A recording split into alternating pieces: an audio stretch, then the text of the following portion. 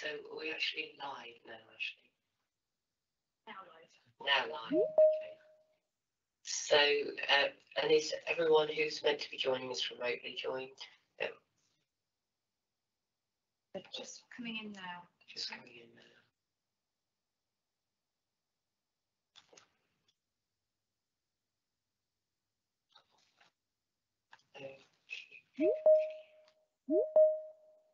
Before I start the meeting, I need to inform you that this meeting is being live streamed and recorded. And for the benefit of everyone who's listening, what Peggy usually does is she goes around the table and everyone introduces themselves. So start with Ashley and come around this way, if that's okay. Ashley Kendrick, Committee Officer. David Evans, Councillor for Chester and Cravenhall. Roy Allcroft, Councillor for Market Drayton, East Division. Peter Broomwall, Wem Division. Kevin Parley, Councillor for Sundorne. Paula Boston, Assistant Director for Integration and Healthy Population. Claire Wild, I'm chairing the meeting today and I'm the Councillor for the Severn Valley.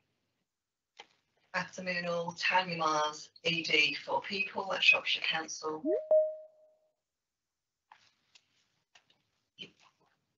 Sorry. Good afternoon, everybody. Assistant Director for Children's Social Care and Safeguarding for Shropshire Council. Chris Schofield, Ostrees. That Green, Quarry and Burton Hill. Ruth Houghton, Shropshire Councillor for Bishop's Council. Hilary Love, Councillor for Church Stretton and Craven Arms. Kate Halliday, Councillor for Belfield and Shrewsbury. And just behind me in the stalls, we have Nick Bardsley, Deputy Portfolio Holder for Children's Services, Councillor for Brighton and Baschurch. yeah, and I think the portfolio holder will be joining us remotely. And Daniel Webber, who's Screening Officer. Yep, and we've got Daniel here as well. Okay, so item number 1 is apologies. Councillor Peggy Mullock is unfortunately away, so she's being substituted by Chris Schofield, and Kevin Turley isn't here today. Item number 2 is disclosable pecuniary interests. And whilst it's not normally any of us say anything at this juncture, I think considering the items we've got today, just to remind people who are joining us, we are all corporate parents for all our looked after children. So in that respect, we do have a vested interest, and I think it's probably important for you to understand that. Is that all right with everybody? Yeah. Yes. Okay, thank you. Minutes held on the meeting of the 23rd of May. Move the minutes. Yep, David's moving the minutes. Hilary's seconding them. Is everyone okay with the minutes? Yes, yep. I'm just wondering, have our visitors who, oh, perhaps I ought to introduce our visitors. Sorry, if we're all here. Do you want to introduce yourselves from the top left or? No, we don't know you. Miss Miller. It's Miller. Miller, say who you are and who you represent. Right, my name's Miller Bonus. I'm Head of Transformation and Commissioning for Children and Young People's Mental Health, and that includes neurodevelopmental conditions with the CCG until tomorrow, and then it will be with the ICS from Friday onwards. And then the next one's Kathy Riley, I think. Could I just check that everybody could hear me fine? Yes, because I will be doing most of the presenting. Yeah, thank you. Good, thank you. Hello, I'm Kathy Riley. I'm Managing Director of Shropshire Telford and Wrekin Care Group, which is part of Midlands Partnership Trust. We provide all age mental health services in Shropshire Telford and Wrekin, including the BU service. I'm hoping that one of our service managers from BU will be joining shortly. Her name's Anna Deakin. Thank you. Is Anna Deakin there? Yeah, would you like to say hello and introduce yourself? I am. Hello, my name's Anna Deacon and I'm the service manager for the Beacon Cancer Service. Thank you. And then Claire Parker. Thank you, Chair. I'm Claire Parker. At the moment, I'm Director of Partnerships for Shropshire Telford and Wrekin CCG. From Friday, I'll be Director of Partnerships in place for the ICB. And in my portfolio, I have children's mental health and LD&A. Okay, thank you. And I think Kirsty, our portfolio holder's there as well. Yeah, And Fran Chair, Doyle. being late, I've just come off a course and I'm going to flit in and out. So Right, okay, thank you, Kirsty. And Fran's there as well, are you, Fran?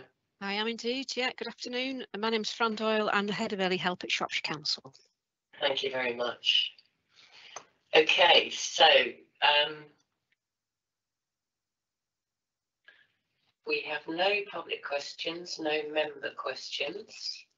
So, Miller, would you like to talk to the report before we start the debate? Yes, I'm going to share my screen now, if that's okay. Yeah. Oh, hang on. So it says only meeting organisers and presenters can share. So can somebody change that for me so that I can put my slides up?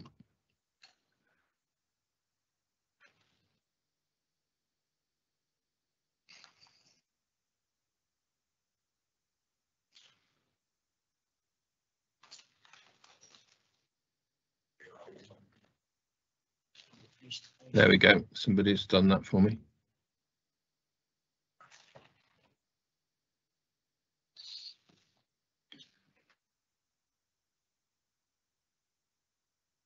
Okay, I'm hoping that the everybody's got sight of the screen now. Yeah, I can see the screen, thank you. So I think my brief today is to talk through children and young people's mental health, and I described it as developing a whole system strategic approach. I'm hoping that this system will be entirely interactive and that people will feel able to comment and ask questions as we go along. As you heard in the introductions, we've got Anna here, who's service manager for the service, Kathy, who is the managing director for the service, and also from the CCG, we've got Claire, who's director of partnerships. And I hope that they too will feel free to chip in and help as we go along. Okay, just some background information to start with, and I promise that we're going to get to some facts and figures shortly, and we won't shy away from the reality of the situation.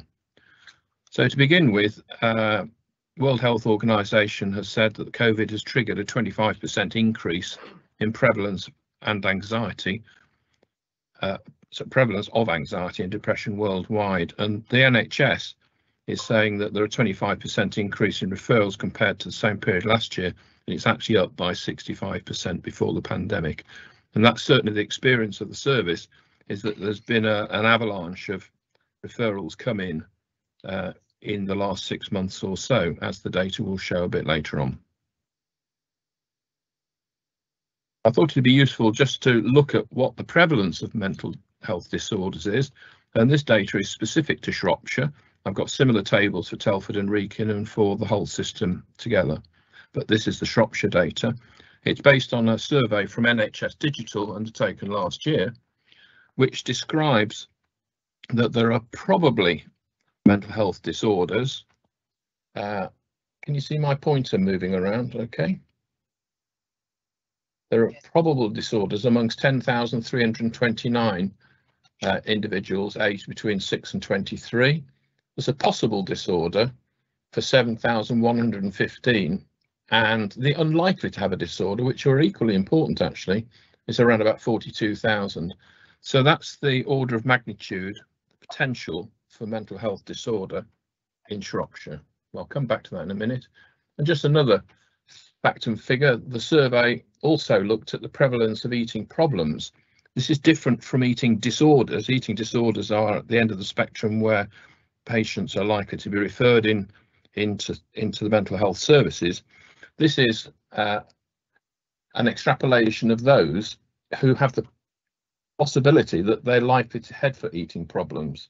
And the actual percentages, if you look up at the 20 to 23-year-olds and the 17 to 19-year-olds, the percentages are around 60% of the population have a prevalence or a tendency towards eating problems.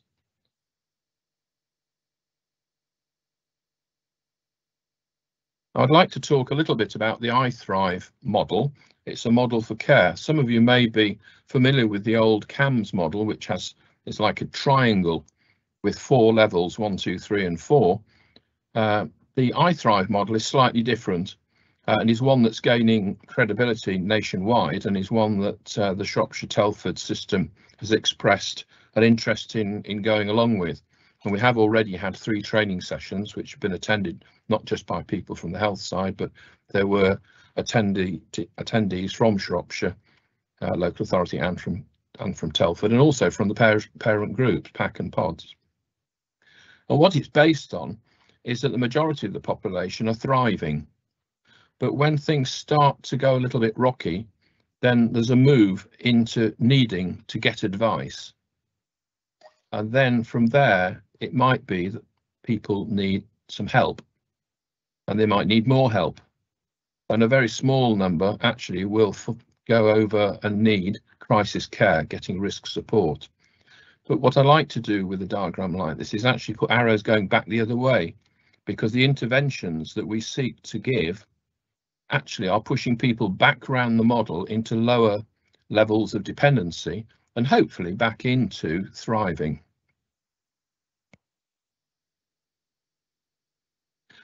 A key fact: the majority of mental health disorders begin before the age of 18. So prevention and early intervention are essential round about the thriving and the getting advice stages. So those are particularly important. And I've just put up here a diagram that comes from yourselves, from your Integrated Place Partnership, which shows the way in which you describe the services you offer. And it's not a million miles away from the iThrive model.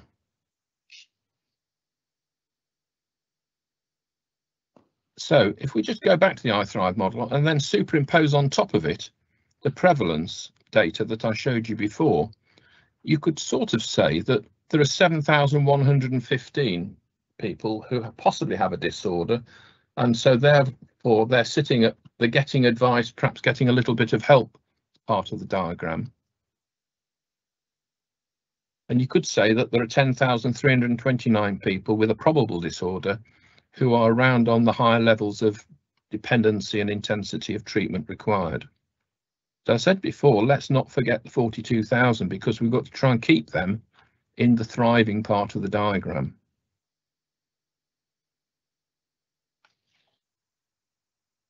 So, iThrive, aligning service teams. So how might we organise the teams that BU provide around this diagram? So I'm going to invite Anna to just go through the various teams that there are and where they sit on the diagram.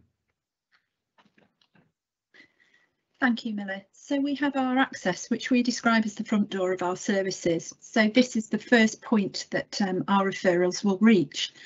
And we're looking at the way that we do this, and are we doing this in line with what's happening nationally and what's best for our young people?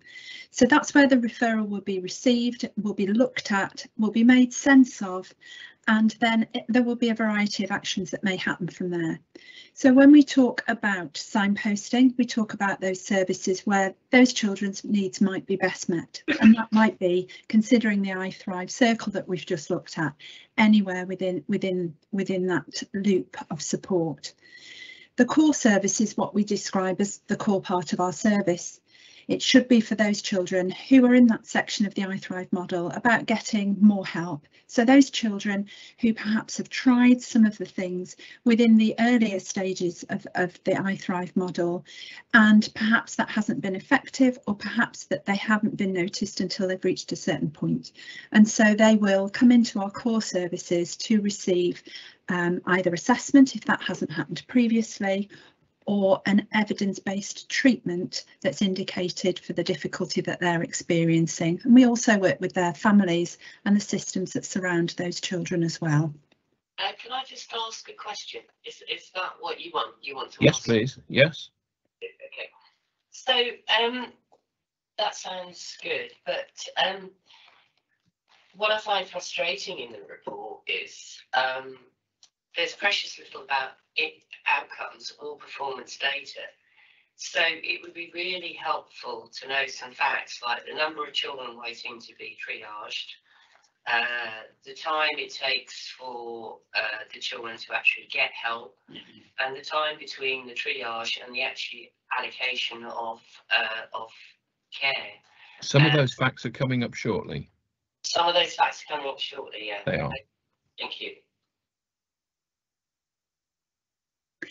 So our eating disorder service is a small part of our service that will see children who may be experiencing the eating distress that Miller referenced earlier, but those that are experiencing eating disorders will progress to have more help and the risk support around their needs. And we know that this cohort of children are some of our most poorly children within services, and so it's a very intensive and very specialist area of our service. They also work with those that we've mentioned in the core service for those children who may not reach the threshold of a diagnosis for an eating disorder, but those children that Miller's talked around who are experiencing some eating distress, and we try and put that into context for the young person and support them in the way that they need. Our crisis resolution and home treatment service is a growing part of our service, and this part of our service will manage with those children and families who are experiencing a crisis in their mental health. They offer some treatment at home, and they work also with our core services, because we know that some of the children that use other parts of our services will sometimes unfortunately experience a crisis in their mental health, and that's sometimes in relation to what's happening for them, and so they may require some specialist support.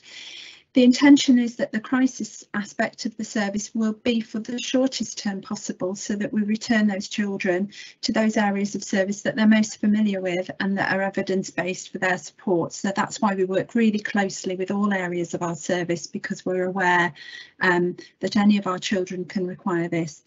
They also do a lot of work with the inpatient ward for those children who have been admitted for a variety of different reasons, sometimes self-harm, and they work really intensively with all of those systems around that young person to ensure a really robust package of care. They also negotiate with regard to those patients who may require a specialist bed, inpatient bed for that care. And part of the work that they do is reducing the need for our young people to go into a hospital provision, because we know that very often that's not the best place for them to be. They want to be near their home and within their communities. But that they also work to reduce the length of stay in an inpatient bed, so that that young person can return to their family and their friends and their education and all of those things that sometimes inpatient provision can cause difficulties with. They are 7 days a week and 24 hours a day. The mental health support teams are a specialist group of people who go into schools and work with schools to support that early intervention and prevention that we talked about. That's incredibly important, and they support our colleagues throughout education to understand children's mental health and to try and meet the needs of those young people in their own environment, so that care that's closest to not just home but their education settings, and increase the confidence in those people working with young people who are showing signs of distress or behavioural difficulties, to help understand the context in which that behaviour might be happening, and to manage that so that it doesn't progress. And if it does, and they are concerned and there are more difficulties there, again, this team can liaise with any of the teams that we're talking about today to see whether there's any further support that that young person might need with regard to their mental health. Okay, so I'll let you breathe there a minute. Okay, so 2 questions. 2 concerns really at this juncture.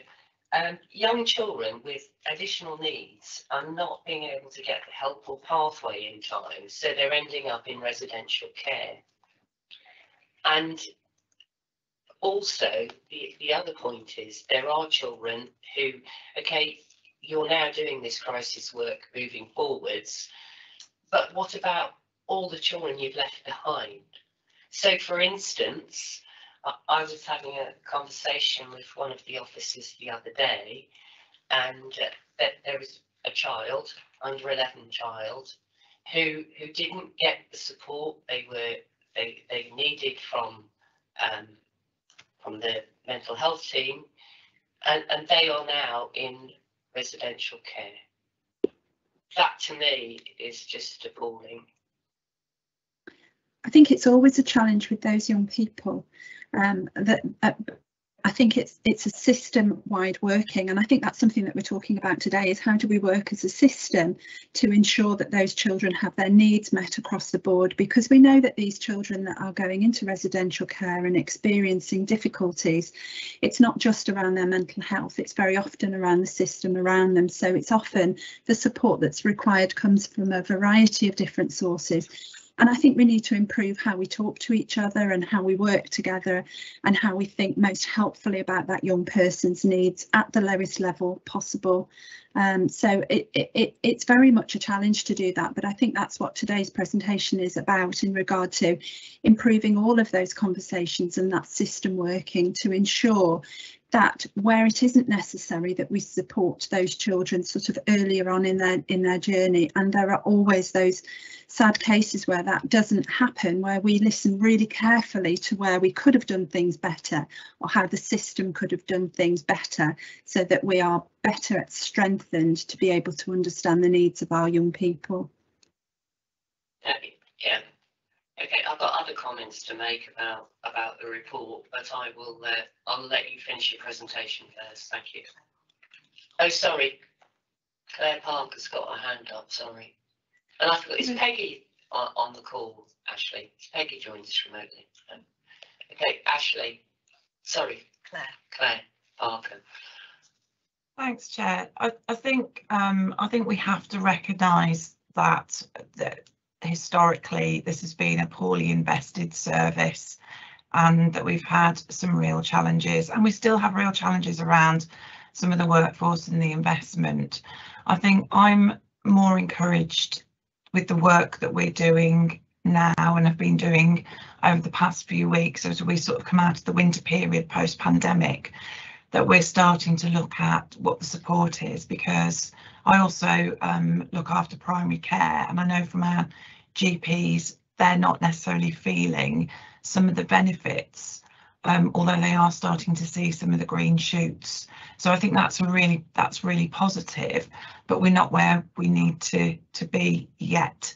But I think we do need to acknowledge that it's just been really challenging. It's been poor for our children, it's been poor for their families and carers, and we just need to acknowledge that and just make sure that we get this right now, that we're keeping scrutiny updated, that we're working through our health and wellbeing boards and our places to ensure that we're really making this a priority in the system.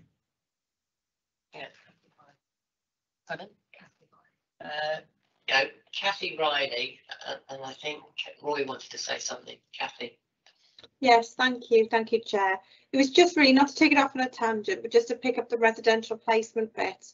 Obviously, some of the support and care is commissioned by the CCG, but also some of it comes through specialised commissioning in NHS E&I, particularly around the inpatient beds, Tier 4, but also support to try and prevent admissions to Tier 4, and particularly around residential placements. The new provider collaborative that's only been working for a short time in the West Midlands is doing some work around residential placements. In particular, they're developing a regional team, the Intensive Residential Outreach Team, which is going to support residential homes for children, providing behaviour and intervention support. This is really good news because it's really needed, but it is going to be another 18 months or so before that is rolled out to Shropshire, Telford and Wrekin. but it's something that we are really excited about because it's been something that's been really missing in the system. So I just suppose I was trying to make the point, there's some good news there, but also to say that not all the commissioning responsibility is within our system. Some of it comes at on a regional basis. Thank you, Chair. I think it's easy to talk in these meetings and push it down the line, but you know, when you're a parent or a carer or a corporate parent, you know, being told it's 18 months away is just simply not good enough. Roy, you want to make a point? Yeah, just want to ask really, recruitment, you're talking a lot of specialists and I'm concerned, what are your plans for recruitment of these specialists, and how's the team at the moment? Does it need developing? Does it need expanding? Yeah. Corner. Yeah. Basically what I'm saying is, have you got the staff in place at the moment to do the job? Yeah, Kathy, sorry, yes, I noticed you got your hand up. I thought you were just going to respond, sorry. Sorry, I wasn't sure whether you wanted me to respond. No, yes, of course I did, yeah. So we have got some vacancies in the team. We are filling those with locums. It's particularly around the higher end specialist skills that we've got vacancies for, and there is a national problem, particularly around CAMHS psychiatrists. There aren't sufficient numbers of those being developed nationally, and they tend to go to systems who have got inpatient units. So, and rural areas like Shropshire is particularly difficult to recruit. So we've got locums in place, and we are doing some work in terms of skill mixing to see how we can supplement the senior leaders that we've got with other roles, such as non-medical prescribers, some more psychology support. So some people that we can develop, and some people that we can recruit to supplement what we've got in terms of locums. We have got one substantive consultant, and then we've got some consultants because Midlands Partnership Trust covers Staffordshire as well. We have consultant CAMHS psychiatrists working over from Staffordshire to provide some extra sessional support. Sorry, that's quite a comprehensive answer, but I still got a little question. So what's the plan? You know, you're saying 18 months this is going to be going ahead. How are you going to attract these staff in, and when are you going to get permanent posts in rather than locums? Forgive me, I got confused. I thought you were talking about generally in the service. For the IROC team, it is Region who are recruiting that team. It's not, as I said, some of the support that is required in our system will be regionally commissioned and supplied. It won't be from our local system. So it is on a regional footprint that they are recruiting these staff. So I can't answer that question because I'm not responsible for it. Right, thank you. Okay, right, Kirsty. Try to keep this brief. I've got lots of questions and comments. First one's to you, Miller. First, the prevalence of mental health, the data. You said that's last year. When does the new data come out, just out of interest? Well, they do this originates from a patient survey that they did in 21. I'm not aware that they've done one this year, so those are the data that we have at the moment. Okay, thank you. Claire, really welcome the green shoot comment. I know we're working on several platforms together, so you know anything we can do as a local authority, but we know this is a problem, so you know we know this collaborative working is just strengthening. And Kathy, tier 4 beds, great news. 18 months, disappointed. I know you feel that in the room, you know, that's come through the chair, but so currently, I don't know if you're able to answer this, if we needed a tier 4 bed, there isn't one in Shropshire, is that what you're saying? There's no plan to have a tier 4 bed in Shropshire. So Okay. these are all regionally commissioned beds. Okay. And at the moment they remain the responsibility of specialised commissioning in NHS England and Improvement. There is a plan, and in other regions this has happened more quickly, to provide a collaborative working on a regional footprint, takes more control over the commissioning and bed management of these beds, but that's not something the system has control over. So if any of our children need a bed, we contact they provide a collaborative, and they do the gatekeeping and the bed management around those beds. The closest, and so tier 4 providers are a mixture of independent and NHS. So the closest independent is the Hunter Combe, which is just across our borders, isn't it, from Telford in Staffordshire. And then the closest NHS one is the Darwin unit in North Staffs combined. Okay. Thank you. And Anna, very briefly, sorry, I know there's lots of questions. Really pleased that you're saying, you know, that historically we know we didn't get it right, and I think that I welcome that comment. So are you saying now that we are in a better position, young children getting help quicker, the crisis team, you feel there's a quicker movement to get help for young people now? In the crisis team, that we're certainly working very hard, but I think I came into post in April, so we have a new leadership team. So there's my immediate, who I report to, and a new quality and governance lead. So we are becoming familiar with the system, what's happening and what needs to happen. So we're working together with the senior leadership team in terms of that. That's certainly our desire, and that's what we're working towards. That's what we all work towards. Brilliant. Thank you, Anna. Thank you, Chair. Okay, thank you. So I've got Kevin's hardly the right ask a question. Sorry, who asked? Claire, did you want to come back before Kevin asks this question? Yes, I was just going to respond really to Kirsty and the tier 4 issue. Actually, what we want to get to is a position where we don't need tier 4 beds, because the support that we've got from tiers 1 to 3, well, actually using the iThrive model, we don't have to put our young people into tier 4 beds, because the evidence would suggest that an inpatient stay is not necessarily a good thing for a child. But we are, because of the increased demand and actually the acuity of some of our young people, we are really kind of having to manage that demand at the same time as ensuring that that prevention model is robust and in place. And I suppose the other bit, just a feedback from the green shoots, is the GPs are starting to feel more communicated with, because they are getting clear plans for those children and what's happening. And I think that's been the difference, that sometimes the access has been quick, but not necessarily understanding what the plan is. And actually in that short period of time, they've already seen that improvement. So that's what we're kind of building on, really. So it was just to respond to those points from Kirsty. Yeah, and I go back to my point. Sorry to keep harping on about it, but okay, you've drawn a line and you're improving. What I'm saying is, what about the poor kids at the other side of the line? When you're going to pull them along? You know, that's the point, because you've got a lot of kids in tier 4 or whatever you call it, and that's what concerns me, is the kids that aren't going to get this help.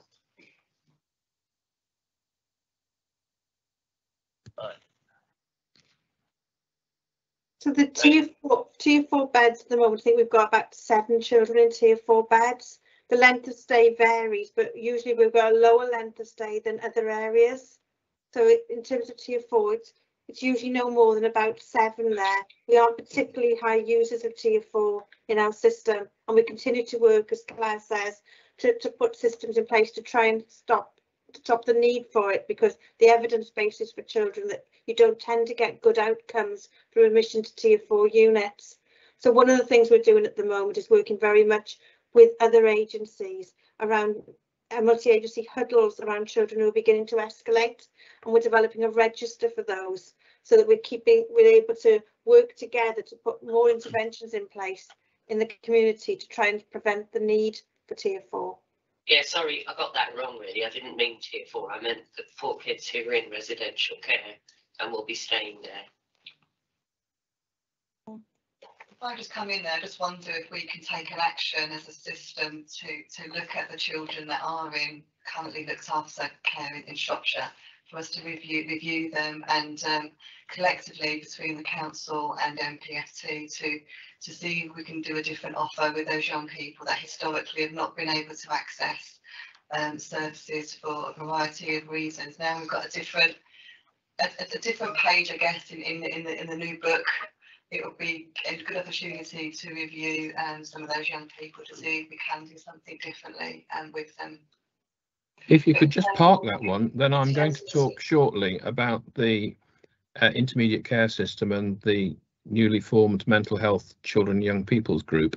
And one of the subgroups of that is specifically to look after children, and that will be a whole system where there are all branches of the NHS and local authorities and patient groups who are represented on those groups. But I'll talk about that in a little bit more detail about 3 or 4 slides further on. Okay, so Kevin, you've been very patient. Would you like to ask a question? It's a question. Is it Kathy Riley? Yeah. You were talking about beds and that these young people, 7 of them at the moment, are out of region. Are there any facilities or any support for parents? Because I'm sure children, some of these children need contact with their family. So is there any help for them? And the reason I ask that is because when you read through the report, a lot of these children come from poorer backgrounds. Again, and I'm sorry, but because we don't provide those services and neither does our system commission them, I can't really help. You really need to invite SpecCom to the meeting to be able to answer some of that for you. And when I say that they're not necessarily out of region, most of them will be in region, but the provision of the bed is on a region, is on a national footprint. The majority of our children we try to get within region, we just haven't got any beds within this system. Thank you. Sorry, I can't answer this. Okay, Miller, we'll let you continue, I think. Okay, I'll just let Anna finish off the BU teams Right, okay. description. So the next one is learning disability. Thank you.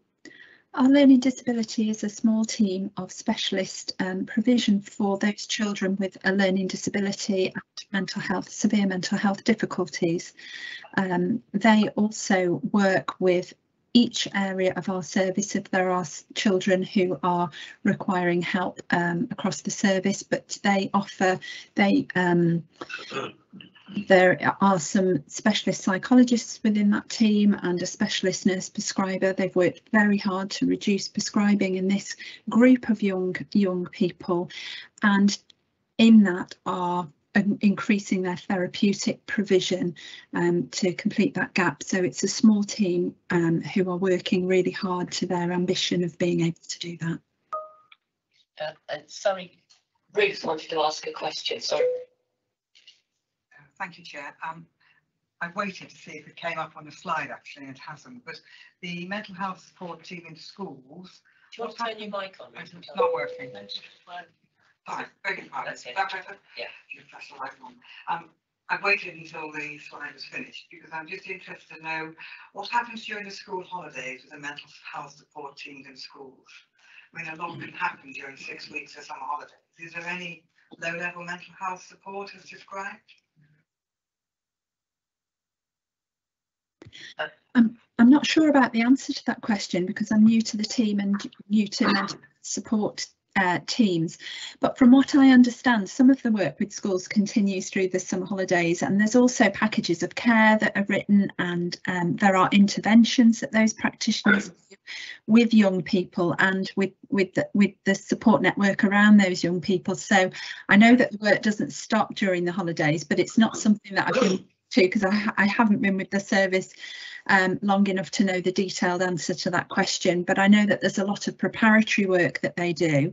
They're also a growing service, so they've been very forward thinking with their recruitment, and they also work with the local authority in terms of which is the next group of schools and teams that come on board to support that. So they're doing a lot of work behind the scenes to be able to ensure that their provision continues. Just wanted to add on to Anna's. I'm aware that in some of the schools they work, if they can get access to the school during the school holidays, they will provide clinics there, and they have done that in some schools. If you wanted to get some further detail around that, we can do that after the meeting. Yeah, that'd be really helpful. Is that all right, Ruth? Yes. Yeah. Thank you. Okay, the next one, Anna, is intensive support team. Thank you, Miller. The intensive support team is a new team. They work intensively with around 4 families at a time, and it is those young people who have a learning disability and severe mental health difficulties. So they have things like a positive behaviour support worker, they have a family and systemic therapist working with them, so that they're really able to, as it says, intensively work with that family to support them to be able to move through the iThrive model that we described earlier, in terms of being able to improve those outcomes and the support that those children and families receive from us.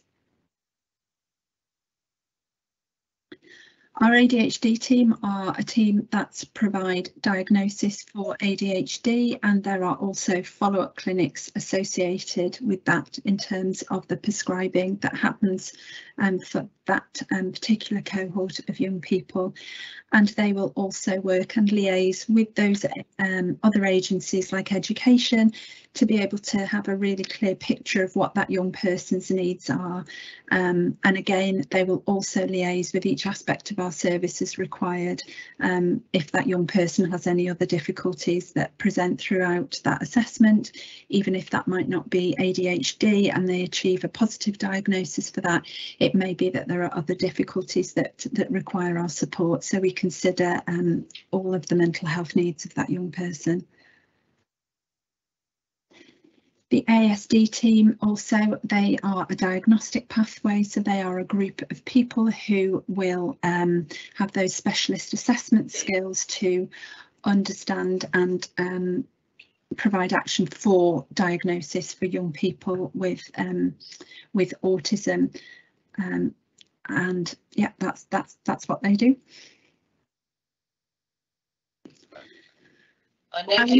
I noticed Claire's got her hand up underneath, I think, and Hilary. Hilary, do you want to ask your question first? Okay, thank you, Chair.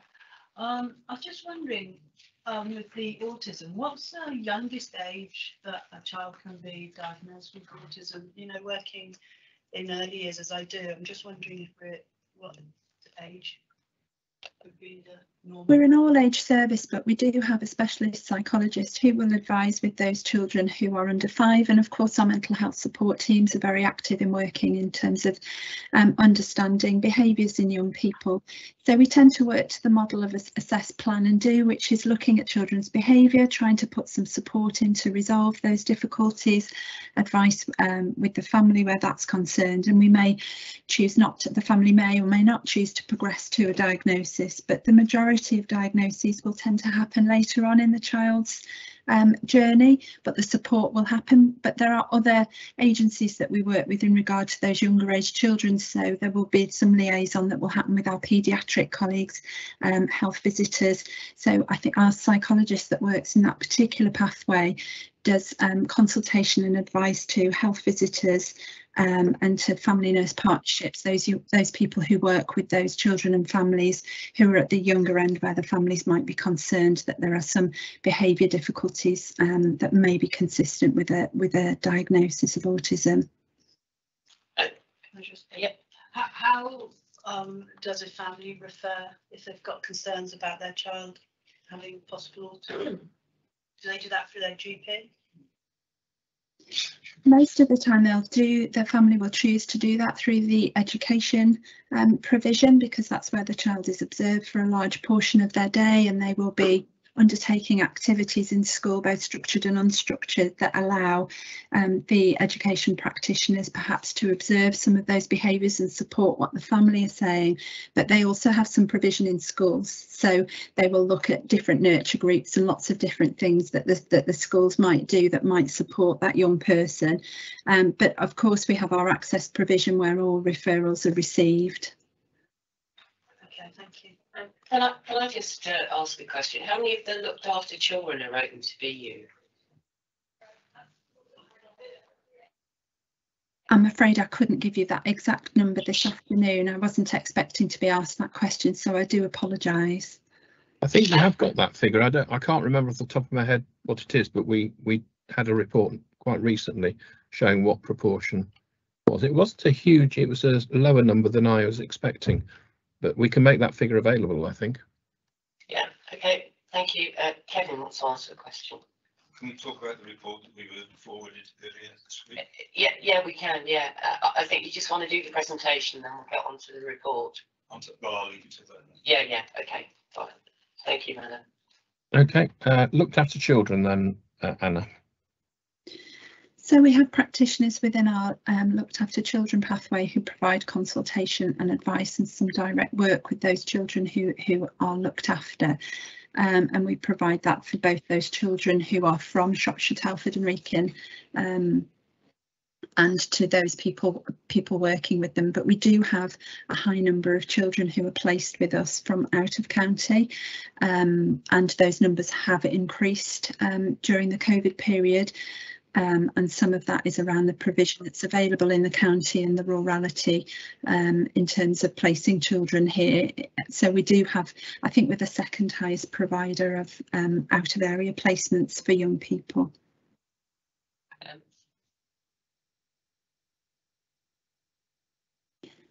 And Miller's just put up our partnership agencies that we work with in order to provide that I Thrive model, so that model of care from Beam, who provide a drop-in, so that means that any young people and their families can access a service via the drop-in process that they offer, and they can receive advice, guidance and signposting about where to get help within their community. We have Cooth, which is our online provider, who provide counselling and online resources and support. And we have Helios, who provide online support for our children and young people with mental health difficulties. So they will provide a cognitive behavioural therapy model for those young people who require that evidence-based treatment. Okay. Thank you, Anna. Is this a good point just to pause for further questions?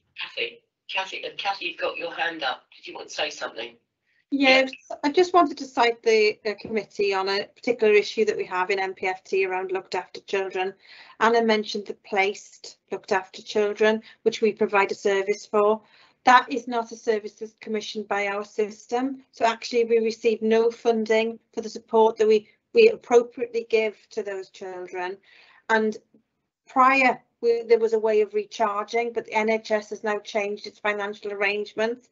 So it's something that we are highlighting with regional colleagues, because we have no way of getting any funding in to staff the support that we give to those looked after children that are placed with us.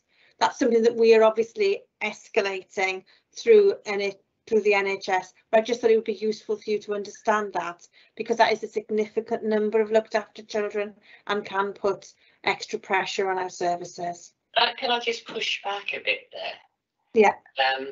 Because I know, because I go through the budgets, that Shropshire Council last year picked up £650,000 of mental health work for children who were subject to a court order, or because the NHS didn't have the time or the inclination to do it. So I think, we could sit here all afternoon and, backwards and forwards about it, but it's not going to help the children. Now, I suppose the point, if I'm making a different point, is that we need to provide care to these children. They are our most vulnerable children, aren't they? But there isn't a funding route for us around those because of the current financial arrangements in the NHS. So it's something that we are escalating to try and resolve that. That's all I'm saying. It's not anything between the local authorities and ourselves. It's been around particular funding routes that we've got issues with at the moment.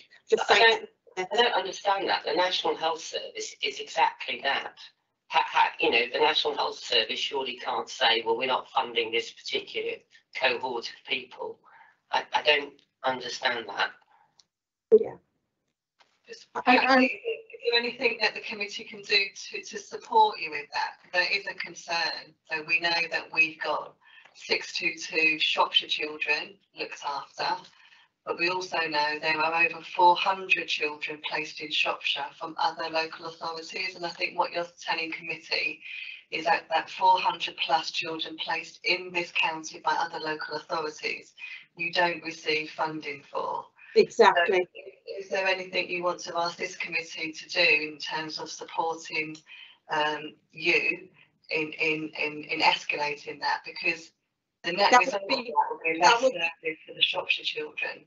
That would be really helpful, and I can give you the details, Tanya, of who you would need to write to in the regional team around that. They are aware of it, but I think your support would be really helpful, because obviously we're stretching the support for Shropshire, Telford and Wrekin children by not getting the funding that we need around those other looked after children. Kathy, sorry, can I just interrupt there very briefly? Kathy, just let you know, Maggie's done me a briefing on that, and I'll share it with Tanya, and you got it the other day. And I've agreed that we would escalate it up through the Directors of Children's Services Network as well. Thank you so much for that. That would be really helpful. Okay, thank you. We've got 2 questions, Chris and Kev. Do you want to ask a question? Thank you, Chair. Can you just clarify that the NHS don't look at people with autism?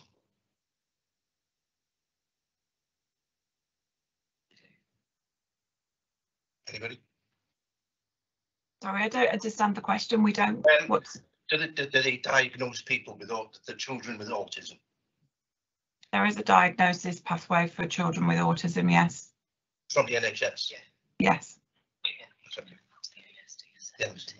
Yeah. So, Kevin, would you like to ask your question? And then I think Kirsty wants to say something. We haven't gone on to the main bit yet, Kirsty. It could be a long day. Thank you for the lady from PU. I was talking to a parent not too long ago, and her daughter wished to use the services of Beam, the drop-in service. And at the time, and your picture of a drop-in service is somebody just popping into a building and hopefully getting a little bit of help.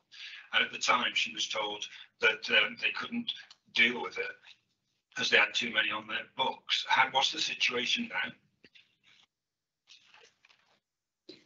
The Beam service don't have books, so the drop-in clinics is exactly as described. It's that open access. I suppose there may be occasions that if there were very large numbers of children that turned up for a drop-in, there may be a wait to be able to speak to somebody, but they don't hold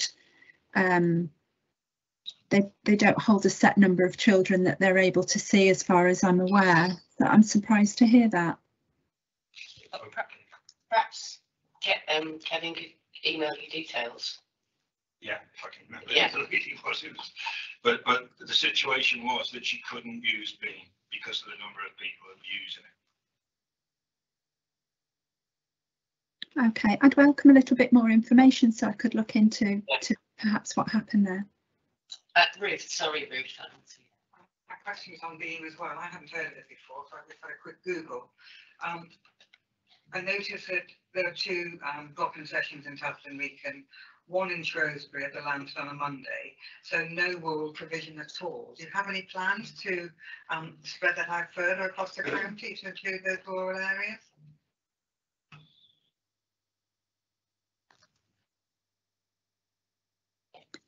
I think that's very much a challenge with the resource that we have. That's quite a small resource, so we try to put those services in the areas where most people can reach them. So I think we do look at how our young people and families in our outlying communities might be able to reach those services, but I know that they've provided, through COVID in particular, some digital resources and some online groups, so that at least they're able to offer some service for those young people. But I guess that's something for the future decisions about how we do our service and how we operate, that yeah, we gather that information and we have those conversations with our partners all the time about their provision, where they're used, how they're used, and how they might be better used and accessed by young people. Chair, would it be possible to have that data as part of a follow-up to this session, so that we can see where referrals are coming from and how far people have to travel to access those services, please? Yep, that sounds fair enough, Ruth. Thank you. Kirsty, you had your hand up before. Have you? Yeah, no, it's covered by Tanya, exactly Okay. the same, thinking at the same time, but we'll probably get our heads together outside of this meeting, Tanya. Thank you, Chair.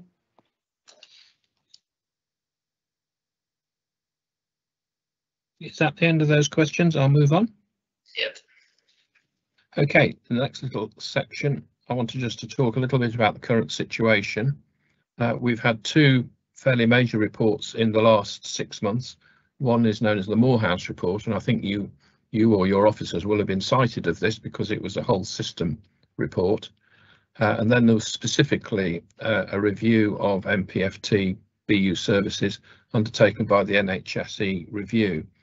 Now, this is a very busy slide, and I don't plan to talk about it in any great detail, but I put it in so that when the slides are made available to you after the meeting, you can look at what's included on here and direct specific questions if you have them. But they divided into these basic 7 sections.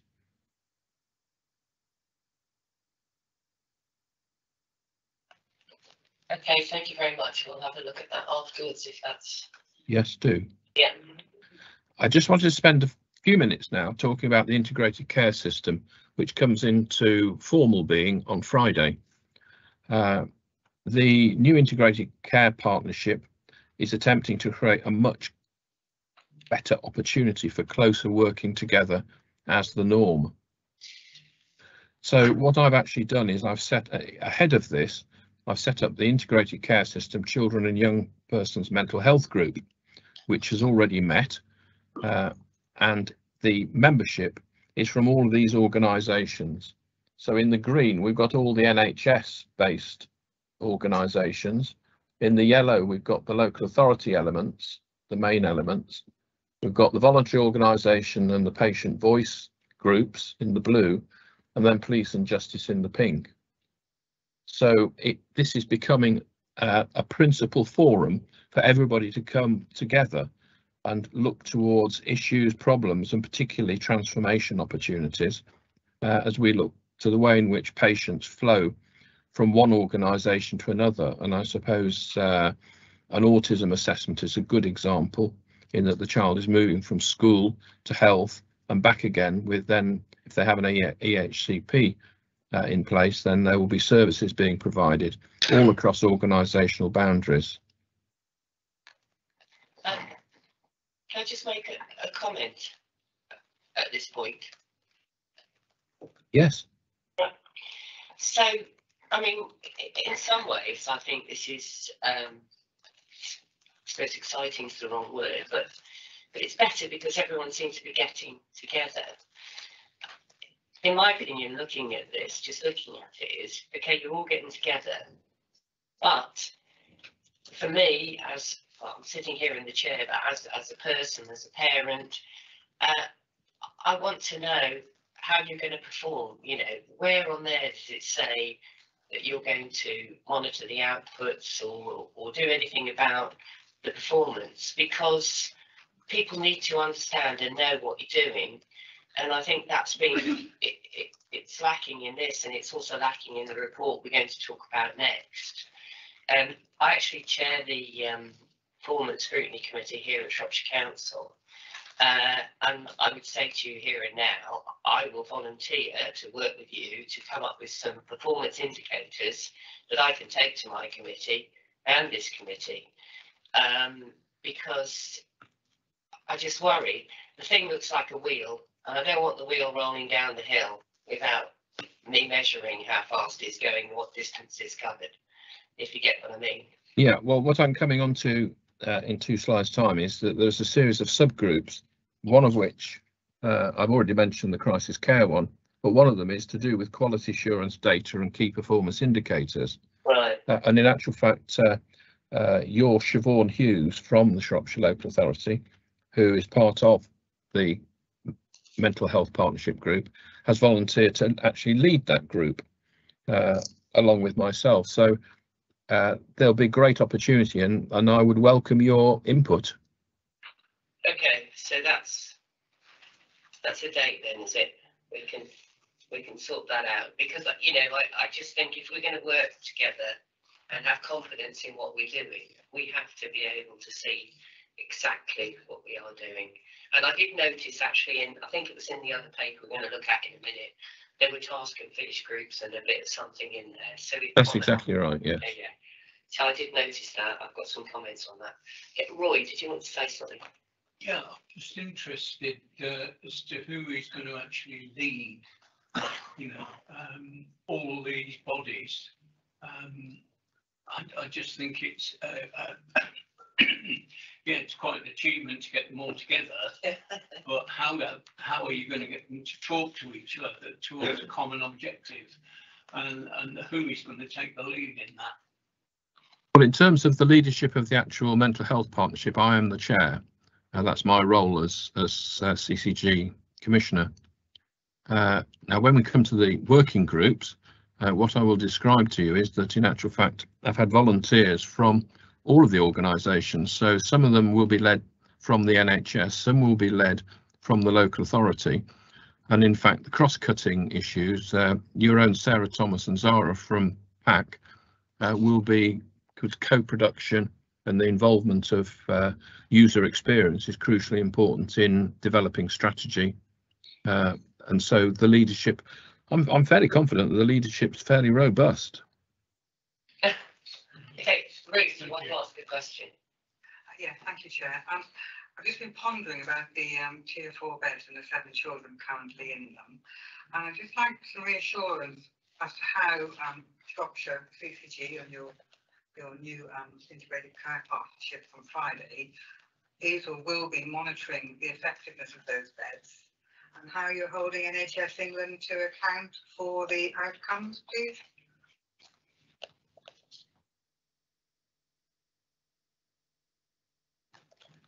Yep. Claire, did you want to pick that one up? If you'd like to help me hold NHS England to account, I'd be absolutely delighted with some help with that. When I was the Director of Quality in 2012, one of the questions I asked was, if NHS England are commissioning on behalf of our population, how do we hold them to account when they're delivering specialised services, not just for children and young people, but across all specialist services, so tier 3 cancer services, etc., etc. It is a real challenge to hold NHS England to account. And actually, when we have, Kathy and I will know this, when we do have escalation calls, it's also really difficult. There is an element of, as a system, as a county, we have to come up with solutions, and Kathy and I very often at a weekend and on a Friday evening have come up with solutions for children and young people that have actually worked really well when they've escalated. So I think it's a really reasonable request actually to ask NHS England, how we hold them to account, what they're doing about additional beds and resources, how they're managing that. So I would really welcome some support around that challenge, actually, because as Kathy says, we have so little influence over that regional commissioning. I think it would be really helpful. Okay. Oh, yeah, come back, Ruth, and then Kate's going to ask some questions. If I may come back, Chair. Yeah. Yes, the reason for this question is from my previous role of commissioning for people with learning disabilities, and how under the Transforming Care programme, week by week, NHS England would suddenly find another person belonging to Shropshire. And I'd hate these 7 children to get lost in that system, because they shouldn't. And it's really important that as a committee we're aware of them, where they are, and when they are expected to be able to return to home or to the relevant provision within the county. And I think the proposal around writing to raise awareness of the costs as well, something around this could be included in that same correspondence, because 7 doesn't sound very many people, but it's important that we deal with every single one. I agree wholeheartedly, Ruth, and that's the point I was making before. We can't leave anybody behind. This is, somebody's person, somebody's child.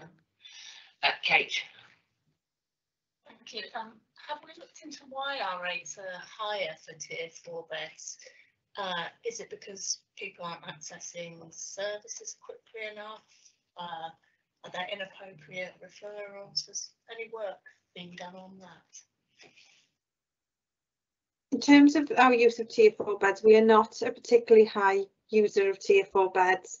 Miller and I think Claire was there as well this morning, had a getting it right first time, which is part of NHSEI, that does benchmarking report. And it showed very clearly that we're not particularly high users of tier 4 beds. And actually, when our children are in tier 4 beds, they don't benchmark as being in there for a long time. I just wanted to give some reassurance around children when they are in tier 4 beds. They are all care coordinated by our crisis service, so we absolutely know where they are, and there is ongoing support between our community team, whether that's crisis or the community team. There'll be one or other of them. They'll be linking to those tier 4 beds, and that's where that register that I talked about that we're developing will actually help with the flow in and out of tier 4 beds, and we'll have those documented on a register to even strengthen that more. So I just wanted to give some reassurance around that. That is the responsibility of our crisis service, to know exactly where those children are and to remain in contact with them.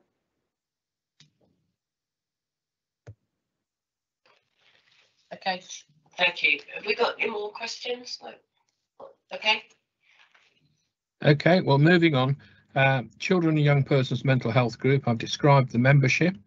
It's a jigsaw puzzle as to what they will actually do, but what we would like to achieve is to maintain continued growth in mental health investment to transform and expand the service. And sorts of things that we will engage in is to do with collaboration, looking at workforce, which we've already mentioned today, experience and learning from COVID, and there's quite a lot there, particularly relating to digital solutions. Access, reduce the wait. I think everybody is on board with that one. Responding to crisis and urgent care, safety and safeguarding, population health management, and we work quite closely, quite frequently with Gordon Cockayne from your, is it Cockayne? Yes, from Shropshire Public Health. Exploit digital technologies, I've mentioned that, and the effective use of resources. And I'm just going to leave that one up for a couple of seconds. I've tried to pull out from the terms of reference. These are actually the terms of reference that I'm proposing for the subgroups. In yellow, some of the important words that will feature in the work that they do.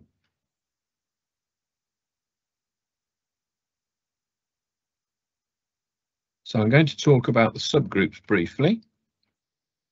This is really where the work will be done and where the collaboration and participation has the potential for its greatest effect, and focusing on the things that really matter. And at the moment, in the first meeting of the mental health groups I held a month ago, we had an open mic type session towards the end, looking at, well, what should these subgroups be? Now, I'm not saying that we're going to run all of these straight away. We might need to pick out which are the most important for now. But as you can see, most areas are covered, and there are quite a few cross-cutting themes that will apply to all of them. I'm happy just to pause here for people to pick out ones and comment on some of them. Just reflecting a little bit on what we've heard so far this afternoon. I think the concern is that young children with additional needs are not being able to get the help or pathway in time, so end up in residential care. I think that's one of the main things that's been going through all that. So on that basis, are you going to prioritise some of these subgroups, or are you going to try and get them all going at once? I think we'll probably be prioritising them. Yeah. I'm not absolutely certain which will be. Well, I'm going to come up with a slide in a second which suggests where my top priorities are. But yeah, I need to be guided by the whole system as to what the system's priorities are. Yeah, because I think, you know, my take on it is there's a gap in provision for therapeutic support for trauma and abuse, and there's long waits, and I think that, you know, has to be a priority, personally. Rich?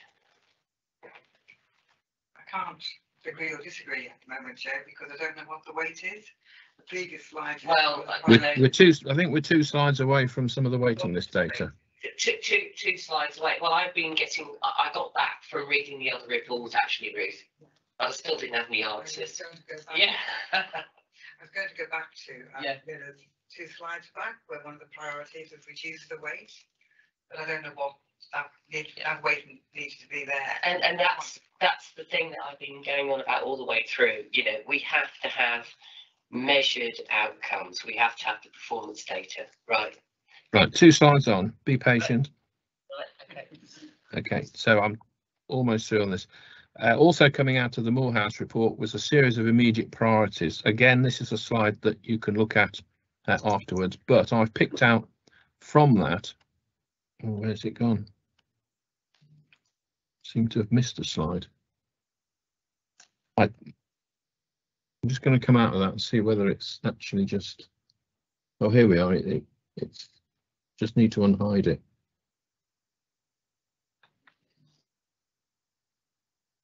So the top priorities that I've got for myself just at the moment, but I'm perfectly prepared to be influenced to change, is all around neurodevelopmental assessment and support, which is autism, ADHD and learning disability pathways, crisis care pathways, and Kathy mentioned that we'd been on a seminar this morning which looked in detail about this. That's definitely one of the subgroups that will be running. Eating disorders, improved data flows, capacity, demand and waiting times. We have got data and I'm going to show it to you in a second, but data quality is an issue. Looked after children is a priority and workforce planning. So those are the ones that I personally believe to be the top priorities for children and young persons' mental health at the moment.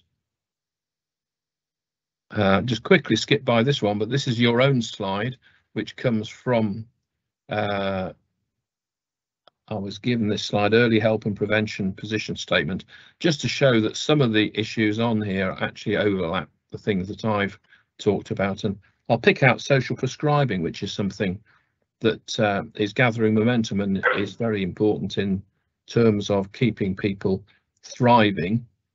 And by that I mean that people are often referred from their GP to the social prescribing liaison staff, and they have access to send people to all sorts of different activities. This is just a selection. Okay, facts and figures then. Get to the interesting bit. I thought I'd just put up how much money is in the system. The current contract from the CCG with BU is around about £10 million a year. And the figure at the top I've just highlighted of 5 million is the figure that the original contract, which was around about 2016, was. So in actual fact, over time, it's doubled. And new investments I've listed is this 2,386,000 are made up of all sorts of different areas of care. So sorry, 10 million, sorry? Sorry to be parochial. Yeah. How much is for Shropshire? Because 10 million is for, you know, the Shropshire, Telford and Beacon, isn't it? So how much? Well, I would do no more than divide it by the split in population. That's the nearest we can get to it, I believe. All right, so it's split on population. So is it about 60-40? Yeah, a bit more than 60, but roughly. Or Yeah. whatever the numbers are. It's not far off that. Okay, thank you. So 10 million per year invested, up from 5 million 5 years ago. And a lot of the extra investment is focusing on the early intervention and prevention end of the spectrum. At the moment, the original contract is what's known as a block contract. It simply says, here's £5 million. There are all sorts of national requirements, deliver against those. But in actual fact, we're being definitely encouraged to start building individual service level specifications below it. And that's all the various services that Anna described in the slide at the beginning. Miller, could I just come in about the spend in each of the 2 areas? the event that Kathy Miller and I were on this morning, I think Anna was on this morning as well, they did actually break down the cost per child and young person per head of population, and actually it was still in the original CCGs, so it was broken down by Telford and Wrekin and Shropshire, and it was broadly similar, the spend per head, so it's worked out based on the population, so it's about similar. So just to assure you that one side is not getting more than the other. Thank you. The contract was due to expire this April just gone, but it's been extended, as was allowed within the contract conditions, to April 2024. But that means that thoughts are needed now about what next. And in a way, that's why the subgroups that I described before are so important, because they can start to form what next needs to be. We require a lot of outcome KPIs. So, Chair, I hope this is music to your ears, not just activity and process KPIs. So again, this morning we were hearing that we really need to keep children out of inpatient beds. So an outcome KPI may be that the number of inpatient admissions is kept at a very low level. That will be a good outcome. Yeah. Of course, there are some children that don't actually go into residential care via hospital. I think I'm right. That's right, isn't it, Sonia? So don't forget about them, because we have a duty of care for them as well. Right. I've mentioned better data quality. It is, I'm a bit of a data nerd, so I'm particularly keen on that one. Now, who invests what on children and young people's mental health? If we're going to have this group that spans the whole system and all organisations within it, it'd be quite a good idea to actually try and understand how much money is being spent and whether there should be any changes, any shift. Is there duplication? Can we do things better? And I've mentioned that the contract between the NHS and the mental health service of BU is around about 10 million a year. And it might be that over the next few months, we actually try and fill in some of these question marks. So within education, how much money is devoted to mental health? You have mental health leads, you have school nurses, there are all sorts of people. Social services is the same, the work that they do towards LAC. And public health spend quite a bit of their time on mental health issues. So across all users, it might be quite useful to come up with a total figure for the spend on children and young people's mental health. I'd invite you comments on that.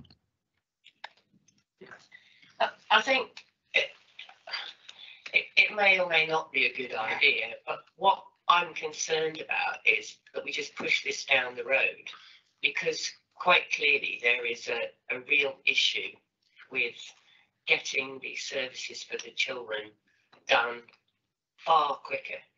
And if, you know, it's all very well saying who spends what, but we've got to actually get this thing done and help these kids. Because when we get to the other report, I think it's the 17th or 18th version since 2017, and it still doesn't say a lot. So, you know, I want some actions and some outcomes. I want to be able to measure what you're doing. Yep.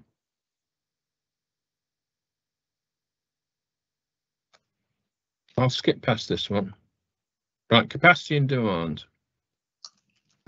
In 2022-23, that's the year we're in, the NHSE Mental Health Long-Term Plan sets a target of 7,516 children to have at least one contact with commissioned mental health services. Now, in fact, that figure is inclusive of 1,671 that it's targeting at being delivered through the mental health support teams in schools. Now, that figure is a far cry from the 989 high-intensity cases that was the target of 2014, because the 989 are right round at the high-intensity end of the iThrive model, whereas the 7,516 is all around the model from low intensity to high. So that's the target. What's being achieved at the moment is based on a 12-month rolling programme is about 70%, and being delivered by these agents. So for BU, there are 2,000, nearly 3,000 within the organisation itself, and then quite a number from those third-party agencies that were described earlier, and then a handful from other authorities, which sort of out of area. It might be students in universities somewhere that gets recharged back to us, but anyway, only about 200 there. So predominantly the figure is via BU, the Midland Partnership Fund, and this figure it's monitored monthly. We get monthly data on this.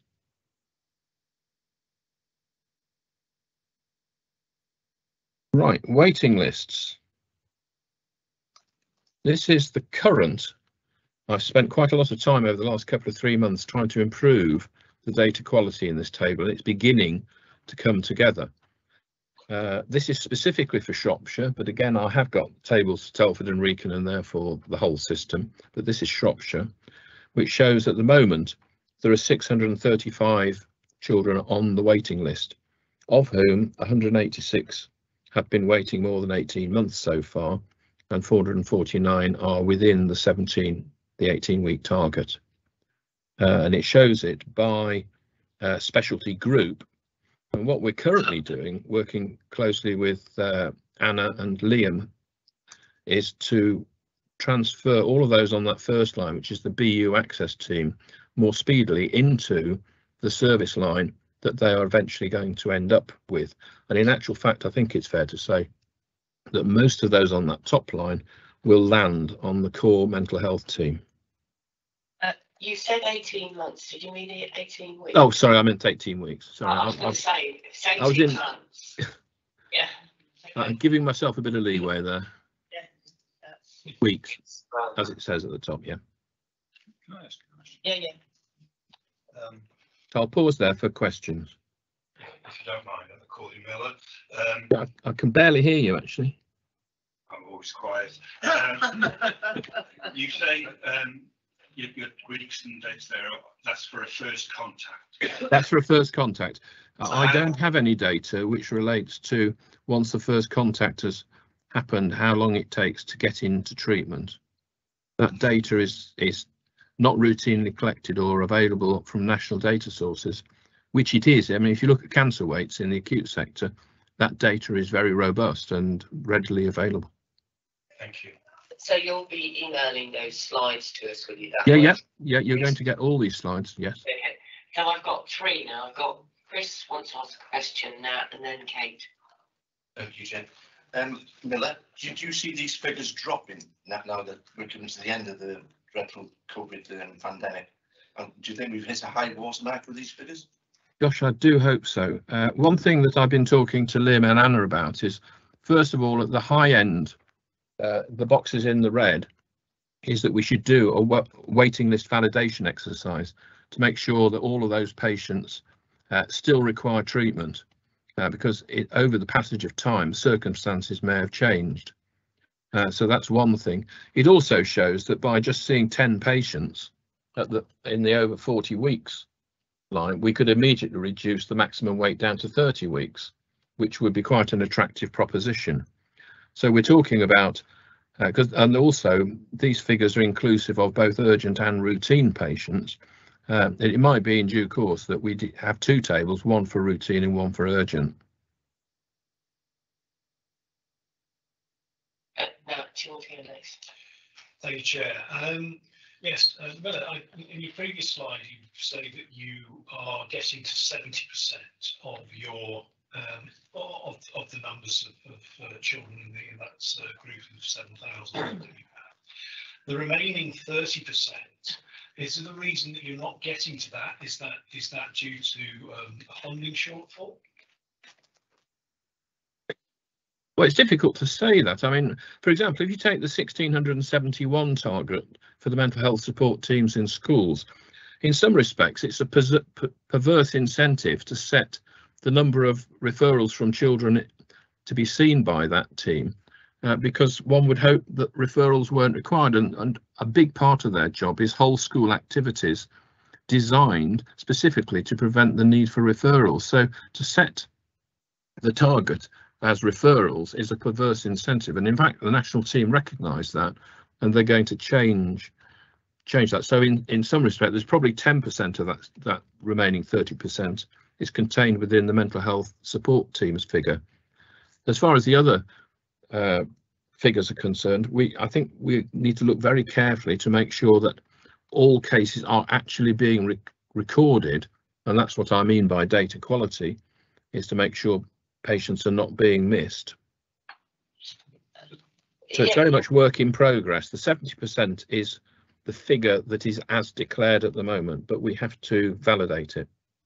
Okay, thank you, Chair. Just following on from that, if that is the case, is there any indication of how you really want to be describing the scale of the issue? Because clearly, if you're saying that these 7,000, you'd rather not be wanting to be looking at them in the manner in which you are.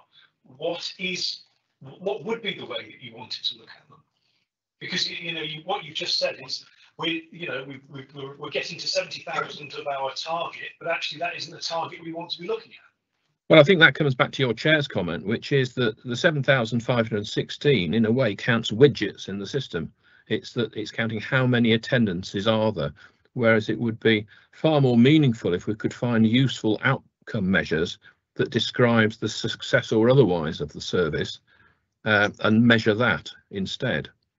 An example of that is one output measure that's being put into place at the moment is the number of people who have attended and have had what's called paired outcome scores. In other words, you measure their mental health condition at the start and you measure it again further along the line, and have you actually made a difference? Just before Kate asks her question, I just want to ask what percentage of referrals are declined, and what's the reason for declining them? And that figure is available. I haven't got it immediately to hand though. It's not a massive number. Yeah, because if you could give me a written reply to that question. Yeah. Thank you. Right, over to you, Kate. Thank you. I think you might have answered the question, but so is it correct that outcome measures in terms of improving quality of life, hopefully when people come into contact with services, when they leave services, they're doing better. So the services currently aren't measuring whether people are doing better when they leave than when they first entered. The ambition is that is exactly what should happen, and we're improving the percentage of patients where that measurement is undertaken month by month. Yeah, so I mean that sounds like a really good place to start in terms of your data sets. I mean, in terms of, is there any kind of quality of life data collected at all, or is it just simply has the person been seen? So is that the only data that is collected? Well, there's a whole raft of data items that are available on the minimum health, the mental health minimum data sets, and there's also a website run by NHS Futures that measures all sorts of different things, some of which are for general mental health and some of them are for very specific topics like eating disorders and autism. Okay, thanks. And just one other question. You talked about not knowing whether once people have been seen once, they then had to go on to wait for other services. Is that something that could be collected locally if you've got your team managers together and, hopefully they hold that sort of data? Is that, sounds like it's not available nationally, but is that something that we could look at locally? There is a national figure that's given, but I've been in discussion with NHS Futures actually, because I'm not clear about the definition of the figure that they're putting forward as to exactly what it's measuring. And I don't want to start publishing figures that are not fully understood. But to answer directly your question, we could collect assessment to treatment times, It's a matter of how difficult that is and whether there is the capacity of the organisation to do that extra administrative task. It might be that it falls out of the use of their systems by the clinicians, that that data would automatically fall out.